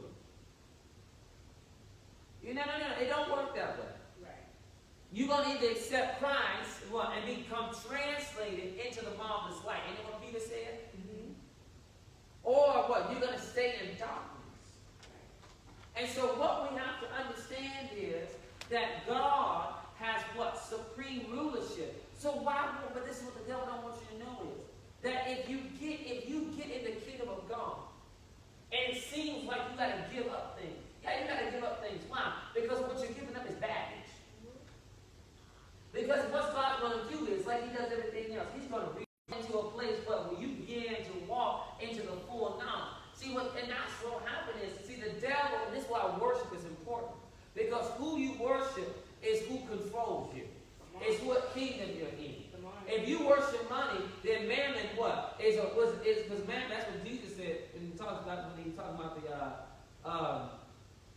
the manager, the person who was working for the rich man, and then what? He was not being a good steward. He's talking about the steward, right? And so he called it mammon. You either gonna bow, you can't serve two masters. That's where that scripture come from, right? And so he said, either mammon gonna be your God, or you know what, you're gonna follow after Christ. You're gonna follow after him. You're gonna worship the Lord thy God. Right. But mammon, hallelujah, falls under the kingdom of darkness. It falls under the throne. Mammon ain't nothing but a seat. Because if you're worshiping money, well, you ain't worshiping God.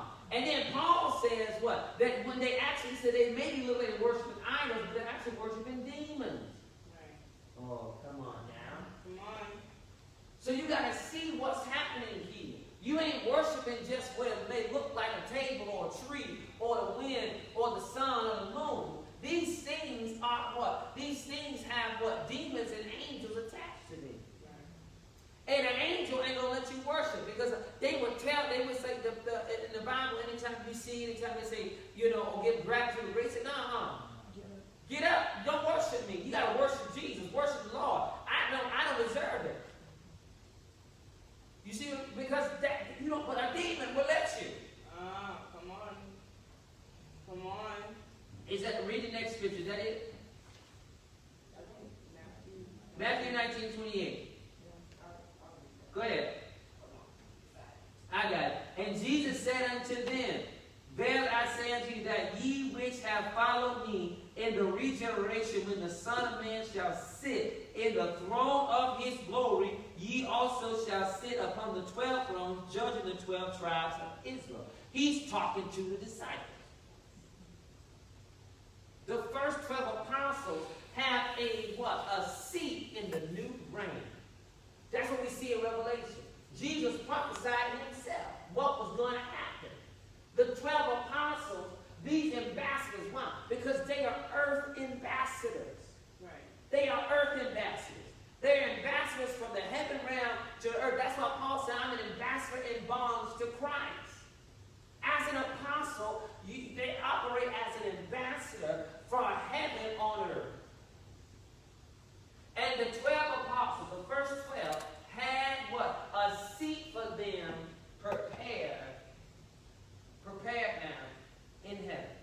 to reign when Jesus will take the throne. You see what I'm saying? Because what he said? He said what? What he said in verse, he said what? And the Son of Man, it shall sit the throne of his glory, and ye shall also sit upon the 12 thrones, judging the 12 tribes of Israel. All right. Let's go. John 16 and 11. Someone get that. Okay. Someone get Daniel 10 and 20. And Ephesians 2 and 2. Whoever get Ephesians 2 and 2, get Ephesians 6 and 12. Okay? And then someone get Colossians 2 and 10. Colossians. You don't know what Colossians is? I thought you said Colossians. You didn't say Colossians. Get Colossians 2 and 10. And someone also drop down to verse 15 on that one as well. And whoever had Ephesians, get Ephesians 3 and 10 as well. Oh yeah, you gotta go back to Colossians. Okay, Colossians 2 and 10 and 2 and 15. And 2 and 15. Right. Okay, I got that. And then whoever had Ephesians the other time, get Ephesians 3 and 10. And then someone get Titus 3 and 1. Who got that one? Okay. And then whoever, whoever got Ephesians, get Ephesians 1 and 21. Ephesians 1 and 21. And whoever had Colossians, get Colossians 1 and 16. 60. I know, I'm just jumping all the way around. Okay, I got Colossians. All of them. Okay, I think, Jared, you had what? All Ephesians, right? And then you got all Colossians, and somebody got Titus, right? Yes. Okay, go ahead. Yes. John 16:11. Of judgment, because the prince of this world is judged. He said of judgment. Go up to verse verse 10. Of righteousness, because I go to my Father, and you see me no more. Of judgment, because the prince of this world is judged. Okay, so what did Christ say? He said, I got to go back because what? I got to get the earth realm back to a place now so that the prince of this world can be judged. I got to go back because what he come down here for? He came down here to save souls, right? That was his earthly plan. But his spiritual plan was to get the earth realm back into its rightful place with God. Through his blood. Because Satan had what? Become the prince of this world. He got a seat. And Christ and God was like, no. We got to get the earth realm back in its right place, right? Go ahead. What does it say in Daniel? It says, then he said, knowest thou wherefore I come unto thee? And now will I return to fight with the prince of Persia. And when I am gone, for lo, the prince of Gracia shall come. Greece. That's basically, that's Greece. Okay, that's the translation of Hebrew, and that is Greece. So, we see here, and I'm going to discuss it. Let's just go ahead and read all of that, and then we're going to bring it all in, all right? Go ahead, Ephesians 2. Ephesians 1, 21. Oh, you read it in the order that I gave you. Ephesians 2 and 2. Ephesians 2 and 2. This is New King James. Okay. In which you once walked according to the course of this world, and according to the strength of the power of the air, the spirit whom you now work in the son of disobedience. Okay. Go ahead and go to Ephesians 6 and 12. For we do not wrestle against flesh and blood, but against principalities, against powers, against the rulers of the darkness of this age, against spiritual hosts of wickedness in heavenly places. Okay. And go down and read 3 and 10. To the intent that now that the manifold wisdom of God might be made known by the church, the principalities and the powers in heavenly places.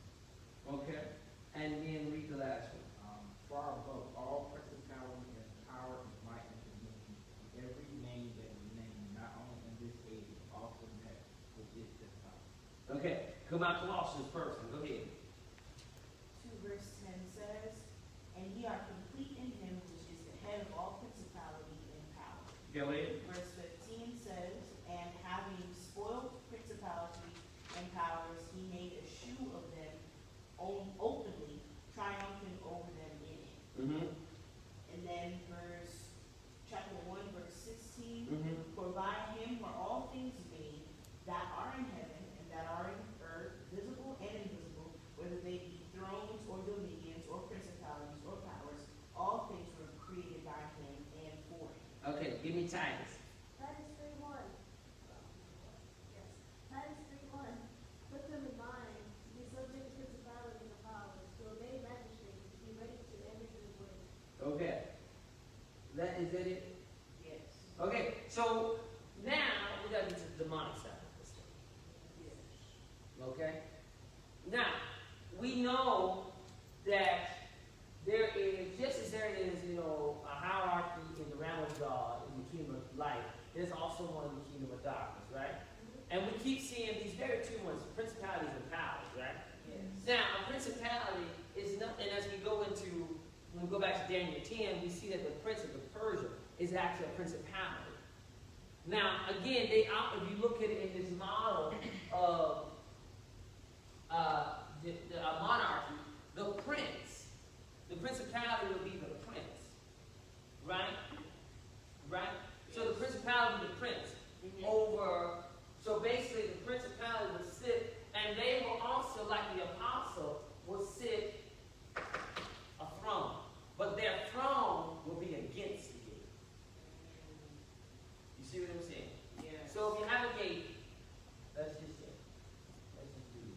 You have a seat here, and you have a gate, and you would have a seat here. See what I'm saying? So like a counter. Yeah. Okay. That's what I mean by against the gate. And you would have an angel here, and you would have a demon here. We know a demon ain't nothing but a fallen angel. Yeah. Okay? And you would have a watchtower here, and a watchtower here. Right? Does that make sense? We understand. So a principality would have a seat in the court. Right? Yes. Now, we all know they work for God, right? If we go back to Micah in the first Kings, you see a lying spirit, which is a demonic spirit. What was leased by the operation of God himself. So they all are under control by God. They can't do anything, even though they have their intentions, right? God ain't stupid. God ain't naive. We had some naive kings that they had the wicked ones just sit right up under them, they didn't know it. God knows their intentions are wicked. But God says, listen, I know your intentions are wicked, but I got a will that needs to be accomplished. Okay? All right. So, the principality. So let's list out. Now, do y'all remember the order? From highest to low. Y'all ready? All right, I'm going to list them out right here. Give it to me. Thrones, dominions, spiritual wickedness in highest places, rulers of darkness, Hold on, man.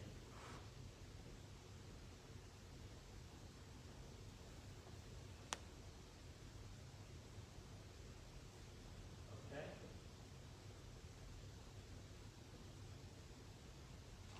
Go ahead. principalities, powers, strongholds. Well, strong men and strongholds.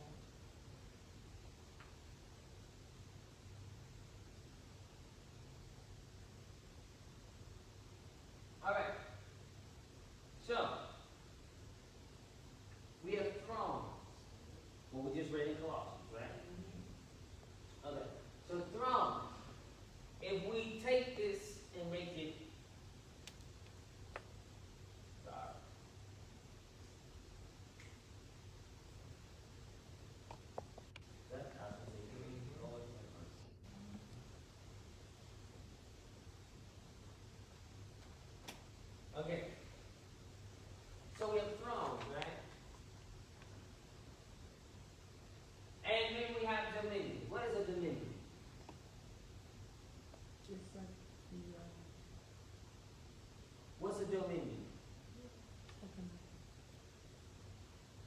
is like a,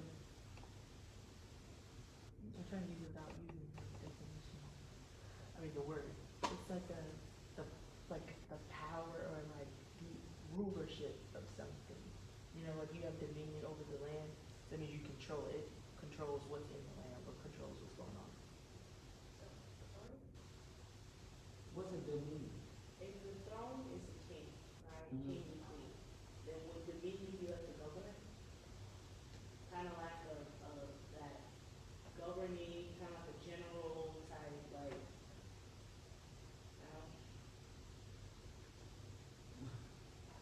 I'm trying to simulate it to where like we can break it down because it's, when you say dominion, Isn't that a fortress? A dominion is a whole, like, almost like a military fortress. It's like a, in like physical sense, it's a structure Mm-hmm. that, so you have the throne, the people who are in control, and then you have this structure itself that takes up the space, Mm-hmm. and that's controlled by the throne. Mm-hmm. And then, yeah. So if you look at it like that, is a dominion is because if you try to do it like this, right? Because if you say a principality is a seat, then that means we got a lot to go to before we get to this structure, right? So that tells me there has to be something outside of what? This structure, right? So if you look at it, so this is the kingdom of darkness, right? And we have a throne. Now the throne is the top again because it's the head of something. But a dominion would kind of be like a fortress or a strong force that is used a lot of times in military warfare to block or to. It's supposed to be very hard to get through. So when something is a dominion, something is a very, in this case, it would be a very high-ranking demon or spirit, right? That is kind of not really in the politics of things, but more in the warfare. You get what I'm saying? Okay. So then we get into spiritual wickedness in high places, or in other translations, the heavens. So that should give you an idea of what we're talking about here. Spiritual wickedness in high places or the heavens. So what are we talking about? The stars and stuff, or the stars? Okay, so we're talking about what? The second. The second heaven. So you have this kingdom or this area in the second heaven that is what? That has demonic activity in it. Mm-hmm. Okay? Right. All right. So then we get to what? Rulers of darkness. What is that?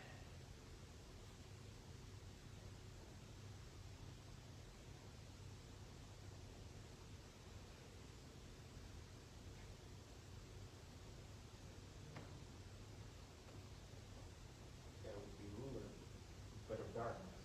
Right, a ruler. Of darkness. So it's not a throne, excuse me. It's not a throne, but it's a what? A ruler of what? Darkness. So what is a ruler?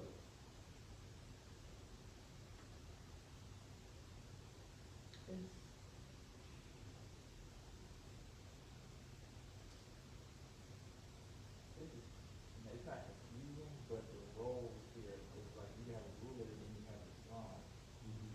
Yeah. Because, and then under that, like, it's you think in terms of sections. Mm-hmm.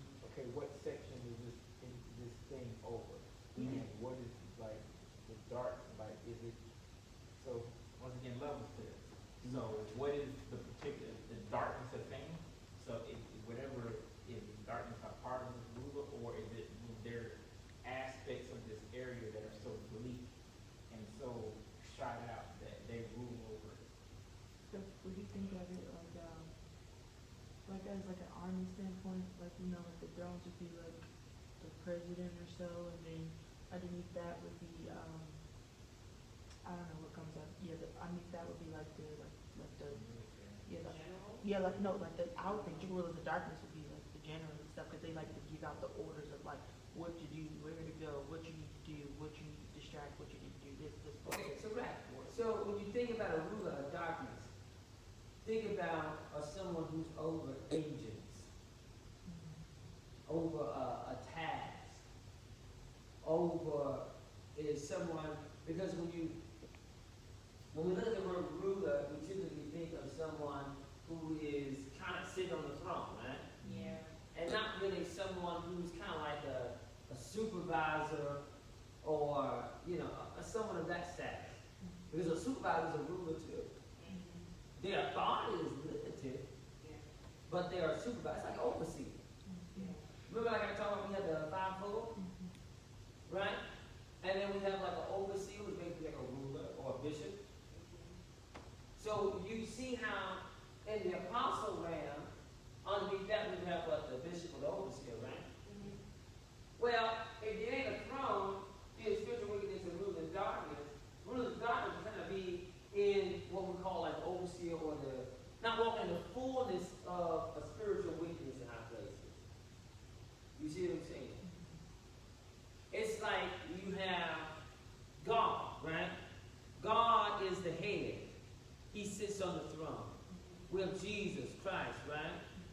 Who's what? Who's coming up and who's triumph and who's going to be seated on the throne in his glory, right? And then what? We have what? We have these seats around us, right? And we have these angels, but we have the archangels. We can talk about that, right? So there's other things, and then we have the cherubims, we have the seraphims, and we have what, the four beasts. And, the four beasts and the cherubims are the same thing. But we have the 24 elders, and we have what, the council of heaven.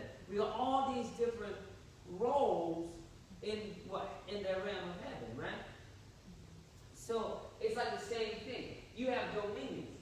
Dominions will be like your archangels, right? Okay. And then you have spiritual wickedness in high places. These will be like your cherubims. Because cherubims are seated where? Next to the throne in high places. Yeah. Right? And then you have your rulers of darkness. These will be like,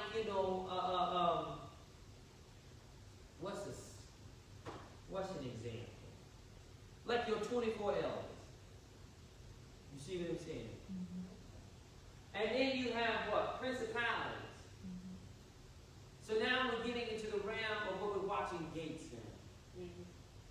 You see, and this is the thing, you can't think about principality as in the realm of like a prince, but more in the realm of you have a stakehold over a land. You see what I'm saying? You have control over, so that title prince, we take the term of that prince as like the son of a king or something like that. But in this essence, it's like you have authority over a charge or a land or something of the sort like that. You see what I'm saying?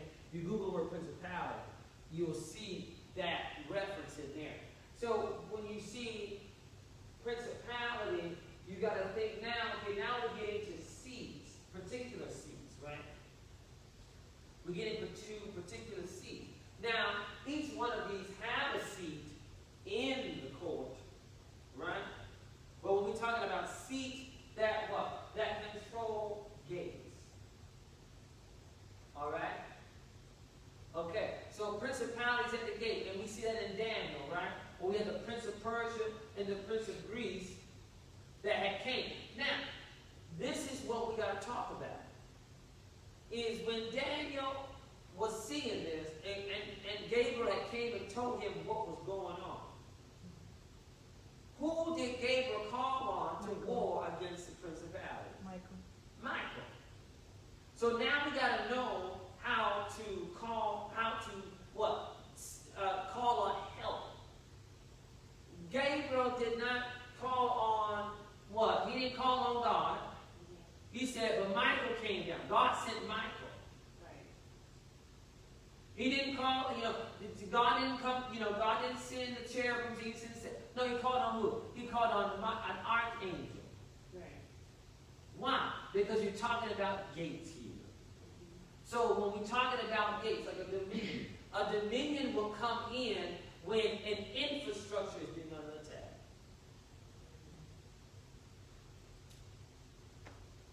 What?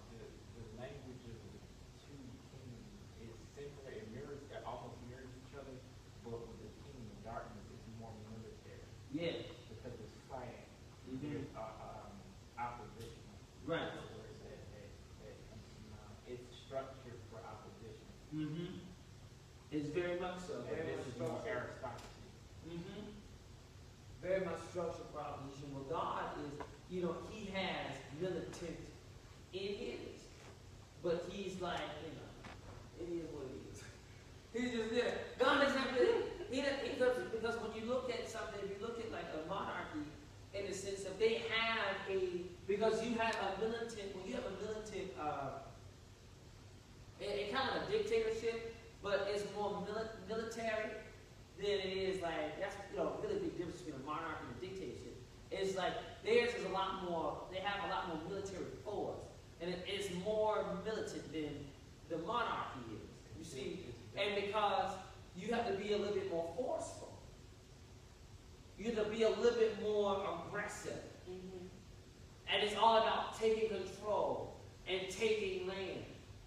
And so when we talk about dominion, a dominion is what's going to come in at the gate. When we talk about these two angels right here, talking about these two angels, that's sitting there. When it's time for opposition against the gate, who's going to come? A dominion's going to come, and an archangel, warfare, which is Michael. Now he may send another angel may come that's underneath him.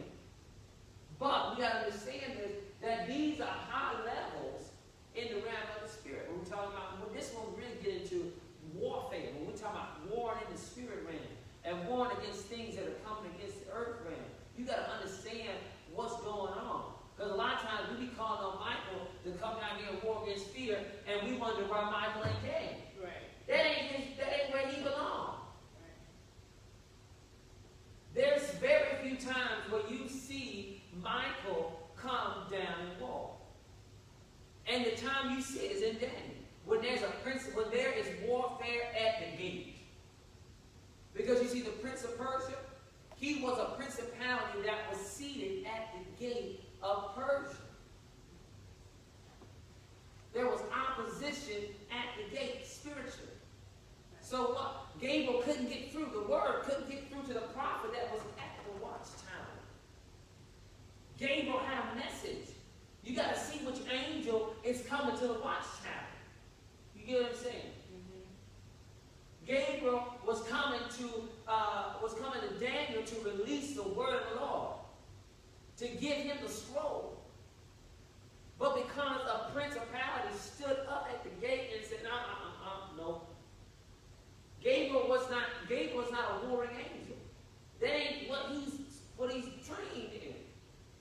So he tried to do what he could do, but what? He had to call on, see, that's how you understand order. God had to send Michael to what? That Michael may subdue the principality and allow the gate, because guess what's happening? If you're not careful in prayer, the things that you call on God for can't come through if you're not, pulling down those principalities that's warring at the gate. Sometimes we like to call them demonic gatekeepers. Mm-hmm. Because they're going to stand there and they're going to fight against the will of God from being done. They're going to what? They're going to try to delay as much as possible.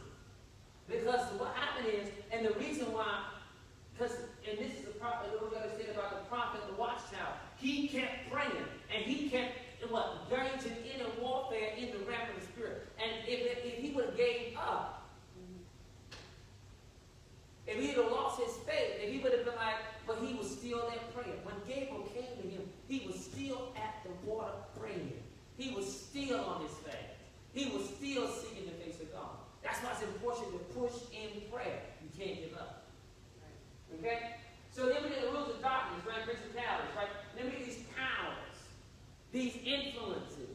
When we talk about these spirits, right? That's coming around And you see a lot of times in the Bible where Jesus was casting out demons, right? And he said some of these don't come out through what? Fasting and praying. He's talking about when there are the level of, see, you got these strong men and strongholds, right? Spirit of fear, depression, hurt, all that stuff right here. But when you start going up here, now, these types of things, now, if you look into specific religions like voodoo, voodoo is a religion, but it's also a practice as well. And you look into what's the word? Is it left? Hinduism. A lot of times what happens is there are things that they write down, or there's encounters that they have where they become possessed by their god. And they begin to act like their god. Now these are what we call thrones. You see what I'm saying? Thrones, hallelujah, or these things right here. Because when you're talking things like this, like the sun god, we're talking about spiritual wickedness in high place in the heavenly. That's why I like that translation that said the heavenlies, because it's talking about in the second heaven. And when these things start coming down, it manifests inside of people. But you got to see the type of people they manifest in. They just don't manifest in just anybody. There are people in the earth realm that are high order. The highest order is, or in Hinduism, it's probably like a priest or something like that. Or in voodoo, it's like a priestess or a priest. Someone who is the head, the master priest. Someone who's high above. They don't just come and dwell in this anybody. You understand? There's an order to things. So when you are going, so that's why Jesus said some of these demons don't come out unless you fast and pray. Because you got to get to a place where your spirit man is so strong in the word of God and in the power of God that what you are able to what? To cast out these things. And there are certain things that you don't fight against. Because when Dagon was brought, a God who was brought in before God, God himself fought against Dagon. The Bible says they put Dagon, the Philistines put Dagon in before the Ark of the Covenant. And when they first came back in, he fell down and they put him back up. Then he fell down again, he had his hands cut off. They put him back up. And then he fell down, but he was dashed into pieces. God is the one who will fight against, who fought against Dagon. Why? Because he was sitting on the throne. Because when you talk about a God, you're talking about someone who's what? A supreme, right? So-called God is a supreme, right? Who wants to act, who wants to try to occupy this, this realm of authority. And you got to be very aware of what's happening in the realm of the spirit. Because if you're not, you will be fighting against, you'll be trying to fight against these things, when in actuality, these things are not even, these things are controlled by these things. You see what I'm saying? Right.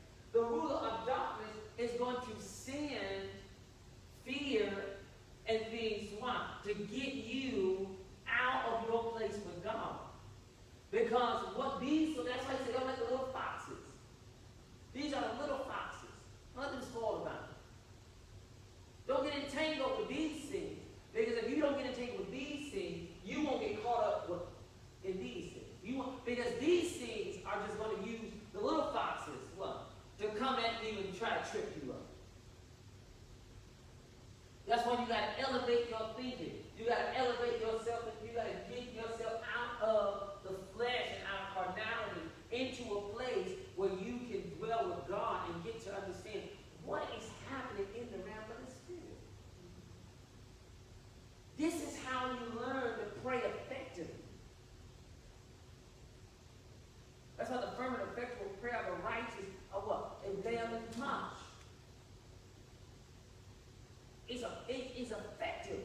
because we take time to learn these things in the realm of the Spirit. We grow in the knowledge of what's going on. That when I come before God, and as a watchman, and I sit in the watchtower, I got to know, what am I looking for? You got to know, before you go into battle, you got to know what your enemy is. Before you go into the world, you got to know, what am I about to come up against? What's going on? But and this, the thing is, we want God to do things, but God can't do things because we don't know the structure of how He can do things. You get what I'm saying? Right. In order for us to get what we need from God in the earth realm, we got to go through the channels. We got to go through the process. We got to understand that we got to first what? We got to go through the door. We got to go through Jesus Christ. Then through His blood, we are granted access. You remember I was talking about when I was talking about God taught me the altar to the train station? Mm-hmm. Well, in order to get there, we got to have a blood stamp in order to be transported what? To the throne, through that gate. Into the court of God. We have to be blood washed. Because that is a step of approval going, okay, the angel of the Lord will look at you like, you don't belong here. I'm sorry, you can't come in.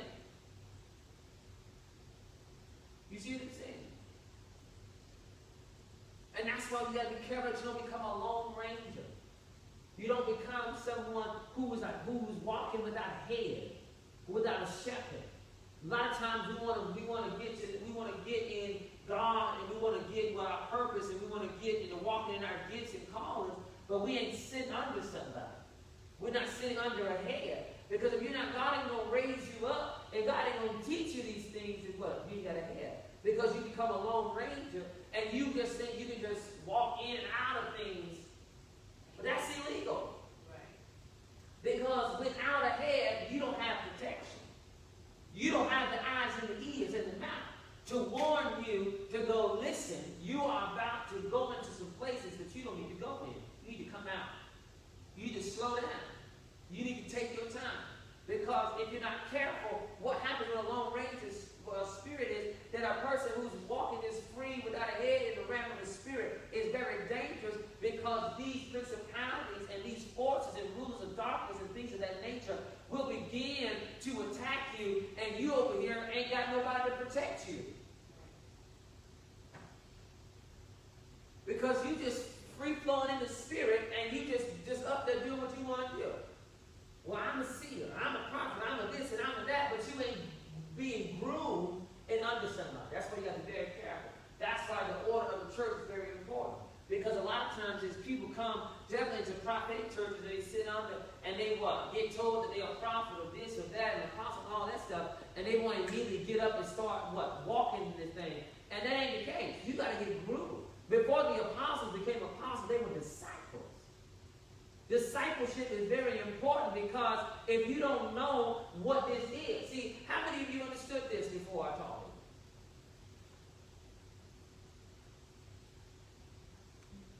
you? You don't understand what the court of God, the structure of God is. You can't be up there walking in the realm of the spirit. Okay, I didn't learn all this stuff. Some of this stuff is very, very, very, very fresh to me. And that's why I've not been able to walk in certain places. I have to learn. I started learning this stuff probably about a year or two ago. But God had to teach me. I wouldn't say that. I started actually in high school, like senior year of high school. But like the depths of all this stuff, it's been something very, it's not, and that's okay. I ain't nothing 20 years old. I mean, I don't expect to know everything, right? But still things we got to learn and grow in. But we have to understand that I had to sit under overseer. I had to sit under my pastor. I had to sit under and learn from the Holy Spirit, so that these mysteries in the Word of God may be revealed to me, that I may know how to operate in the realm of the Spirit effectively. Because we have a lot of people people who just go out here and prophesy. Because the gift is going to work. The gift is going to operate. But it don't mean it's holy. And it don't mean it's done right. You get what I'm saying? Things are going to happen. People are going to, and just because you're a prophet, someone called you a prophet, or someone called you a seer, apostle, don't mean you get up the next day and you can start prophesying to folks. You got to become groomed. You got to be, as in the Bible days, if you look at Elijah and Elisha, they had the school of prophets.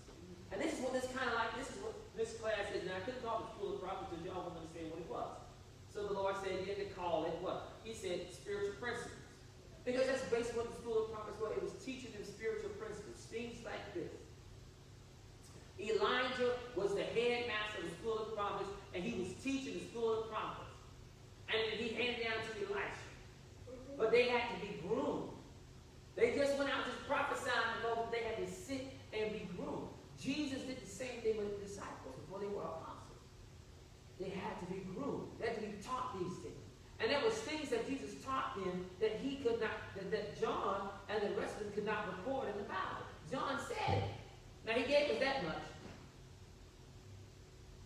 So we have to understand that you've got to be taught. Purpose comes to those who are willing to be taught. You understand? And this makes sense. And I know it's a lot, and I know I'm probably, yes, about that 2:30 mark, 2 hours and 30 minute mark. So we're going to end because I am actually done. Ain't God good? Amen. I know it's going to be long. Amen. So we got any questions? Yes. Yes. Okay. So,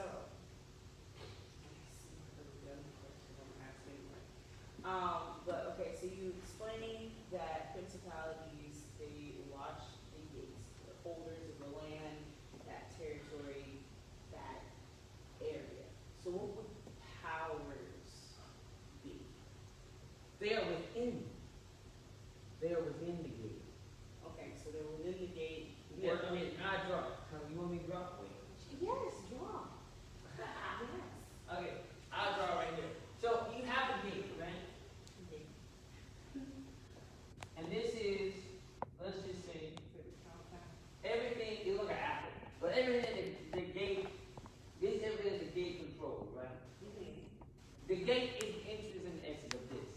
Nothing can come around the image, right?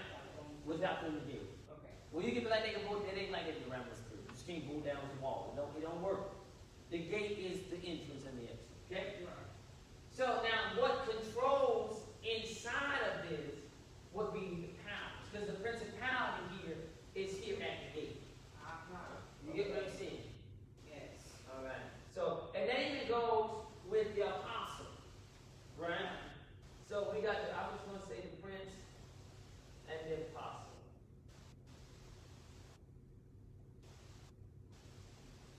And sometimes you hear an apostle talk about it, you know. And so, and then within this, so now you have, now remember now, I didn't tell you, and I didn't bring in this now, the 7 kingdoms. I didn't bring this in. You all remember that? Yes, Egypt and stuff. Oh, yes, yes. What are they? Yes. Egypt, Greece, No, they don't need them. technology, Give it to me. Come on. technology, religion. Agriculture. Okay, hold up. So we got Technology. okay, tech, Education.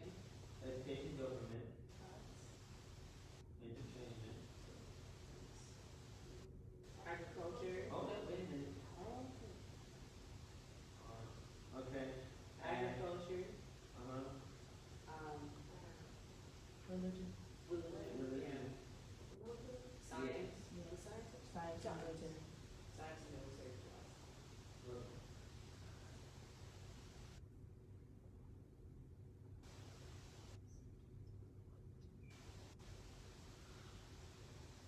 And then what is it? 1, 2, 3, 4, 5. Is it science? I'm listening. Technology, education, like government, arts, agriculture, science. Military. Military,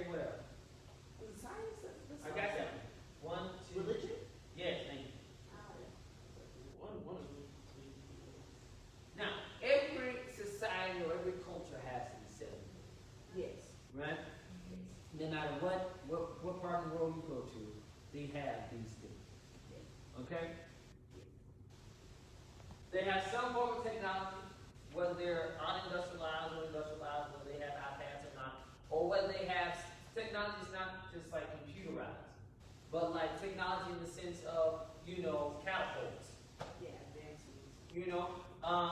Basically just deal with civilization. Education and government. Education and government go kind of hand in hand. But they have some form of this.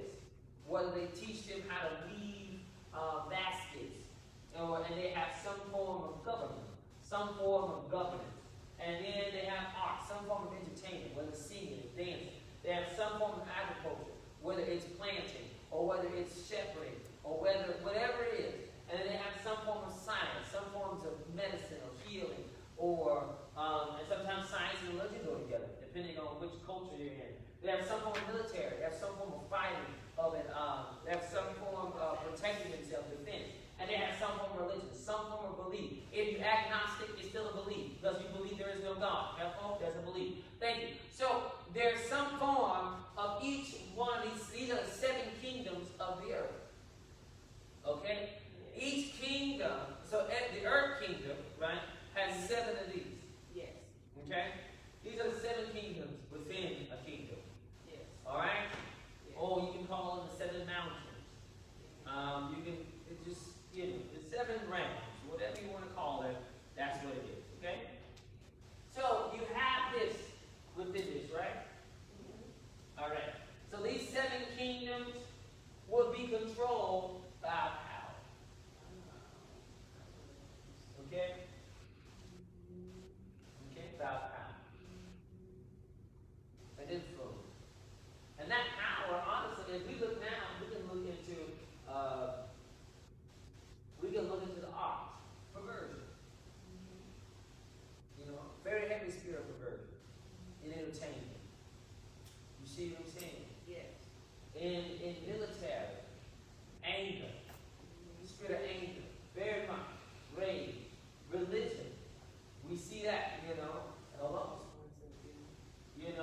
With technology, perversion there too, and other things of that nature. In science, divination, things of that nature. Education, things of that nature. There's powers, influence in all of these kingdoms, right? Yes. Okay, so the gate, this is the estate, or the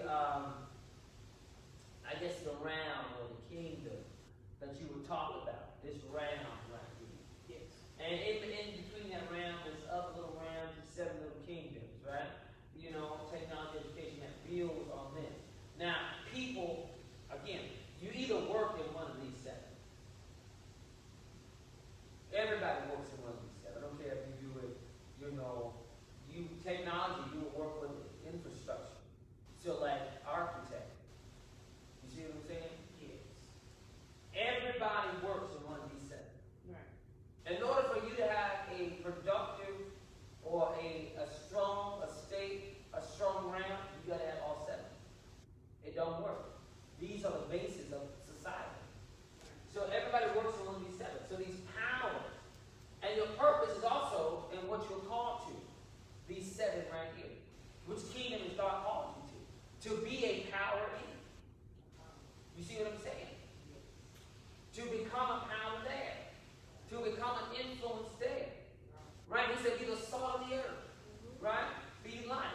So God has called us to these 7 kingdoms. And so really figuring out purpose here. This is where really purpose comes in. What am I supposed to do on the earth realm? You got to see which kingdom has God called you to. You got to see, okay, am I called to this? Because again, not everybody is called to the 5-fold. Because the 5-fold is in here, but it's not just what? Yeah. Now you have people who are full-time ministry, this is all they do. But a lot of people are called to the 5-fold and prophets who have jobs in these other arenas. You see what I'm saying? Yes. So you don't just have to, your job, your purpose is not just in the church. Yes. What is your career? Because you got to have a living. Right. You got to God will take care of you, but He also give you resources.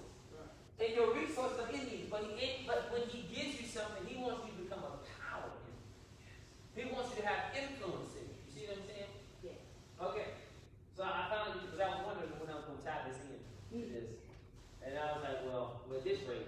That's a great question. So we worked it in here. And so, you know, these 7 kingdoms, and these 7 kingdoms come from some 7 major kingdoms that were very strongholds on the earth, like Egypt, like Persia, like Greece, like Rome,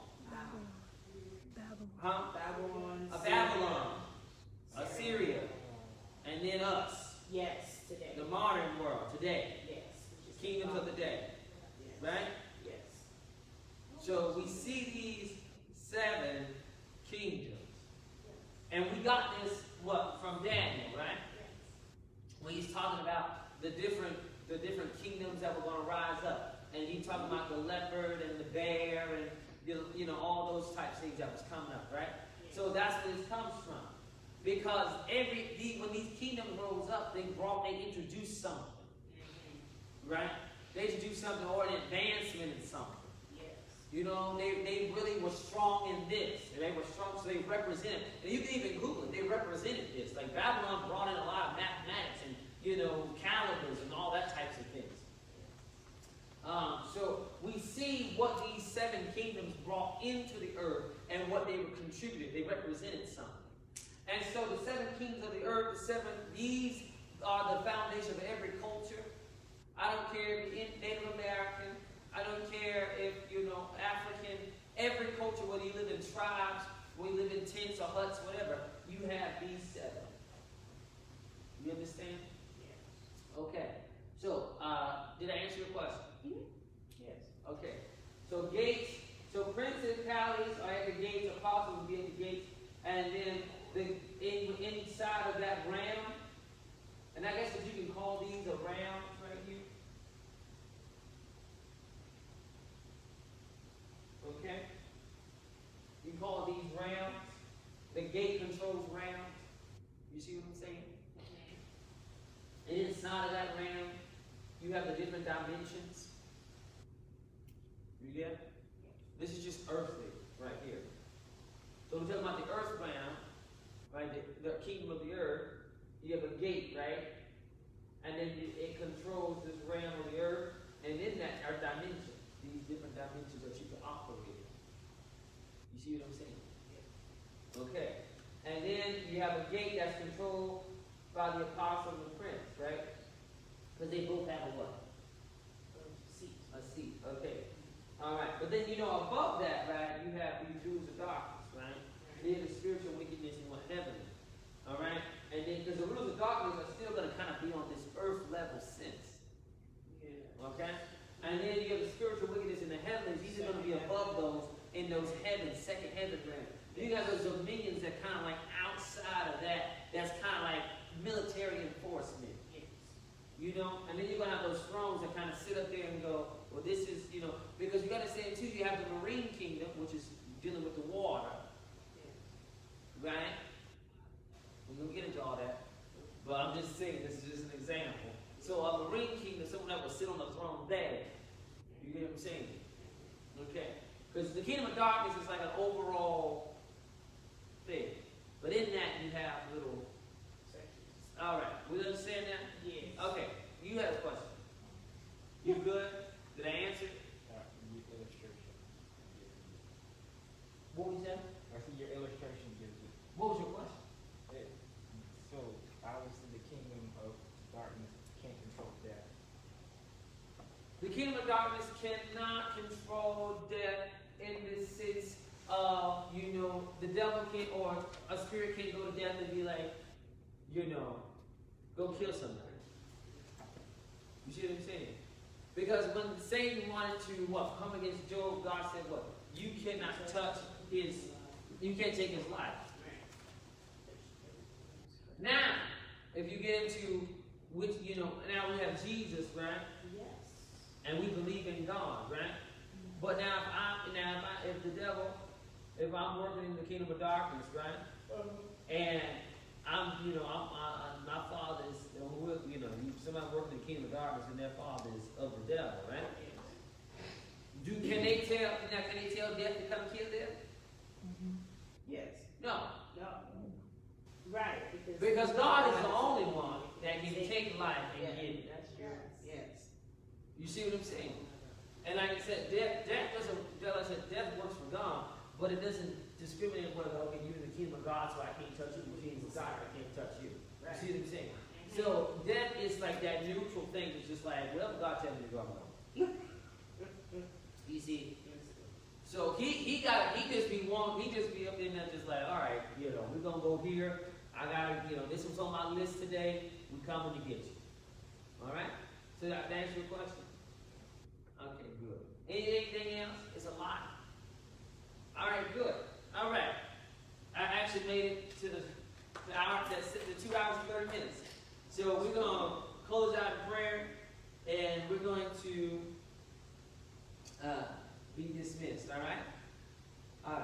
Father God, we thank you for who you are. We thank you for your word. Lord God, we thank you for what you're doing this season and the time of our lives in this moment. Lord God, we thank you for revelation, knowledge, and understanding. Lord God, we thank you, Lord God, that your word is going forth into power. Lord God, it is going forth, Lord God, with a powerful force to destroy, Lord God, ignorance, right, God. We thank you, Lord God, that the enemy cannot take the word that has been sown today in your people's heart. Lord God, that their hearts have received it, Lord God, with nourishment, Lord God. And then that their heart, Lord God, the seed is taking root in their hearts. And their hearts, Lord God, will bear much fruit of the word that you have given them today. Lord God, we thank you, Lord God, that you have given them, Lord God, the grace to learn and the grace to retain, Lord God, all that which they have learned today. Lord God, we worship you and we praise you. In Jesus' name, you are dismissed under the power and the glory of God. In Jesus' name, amen.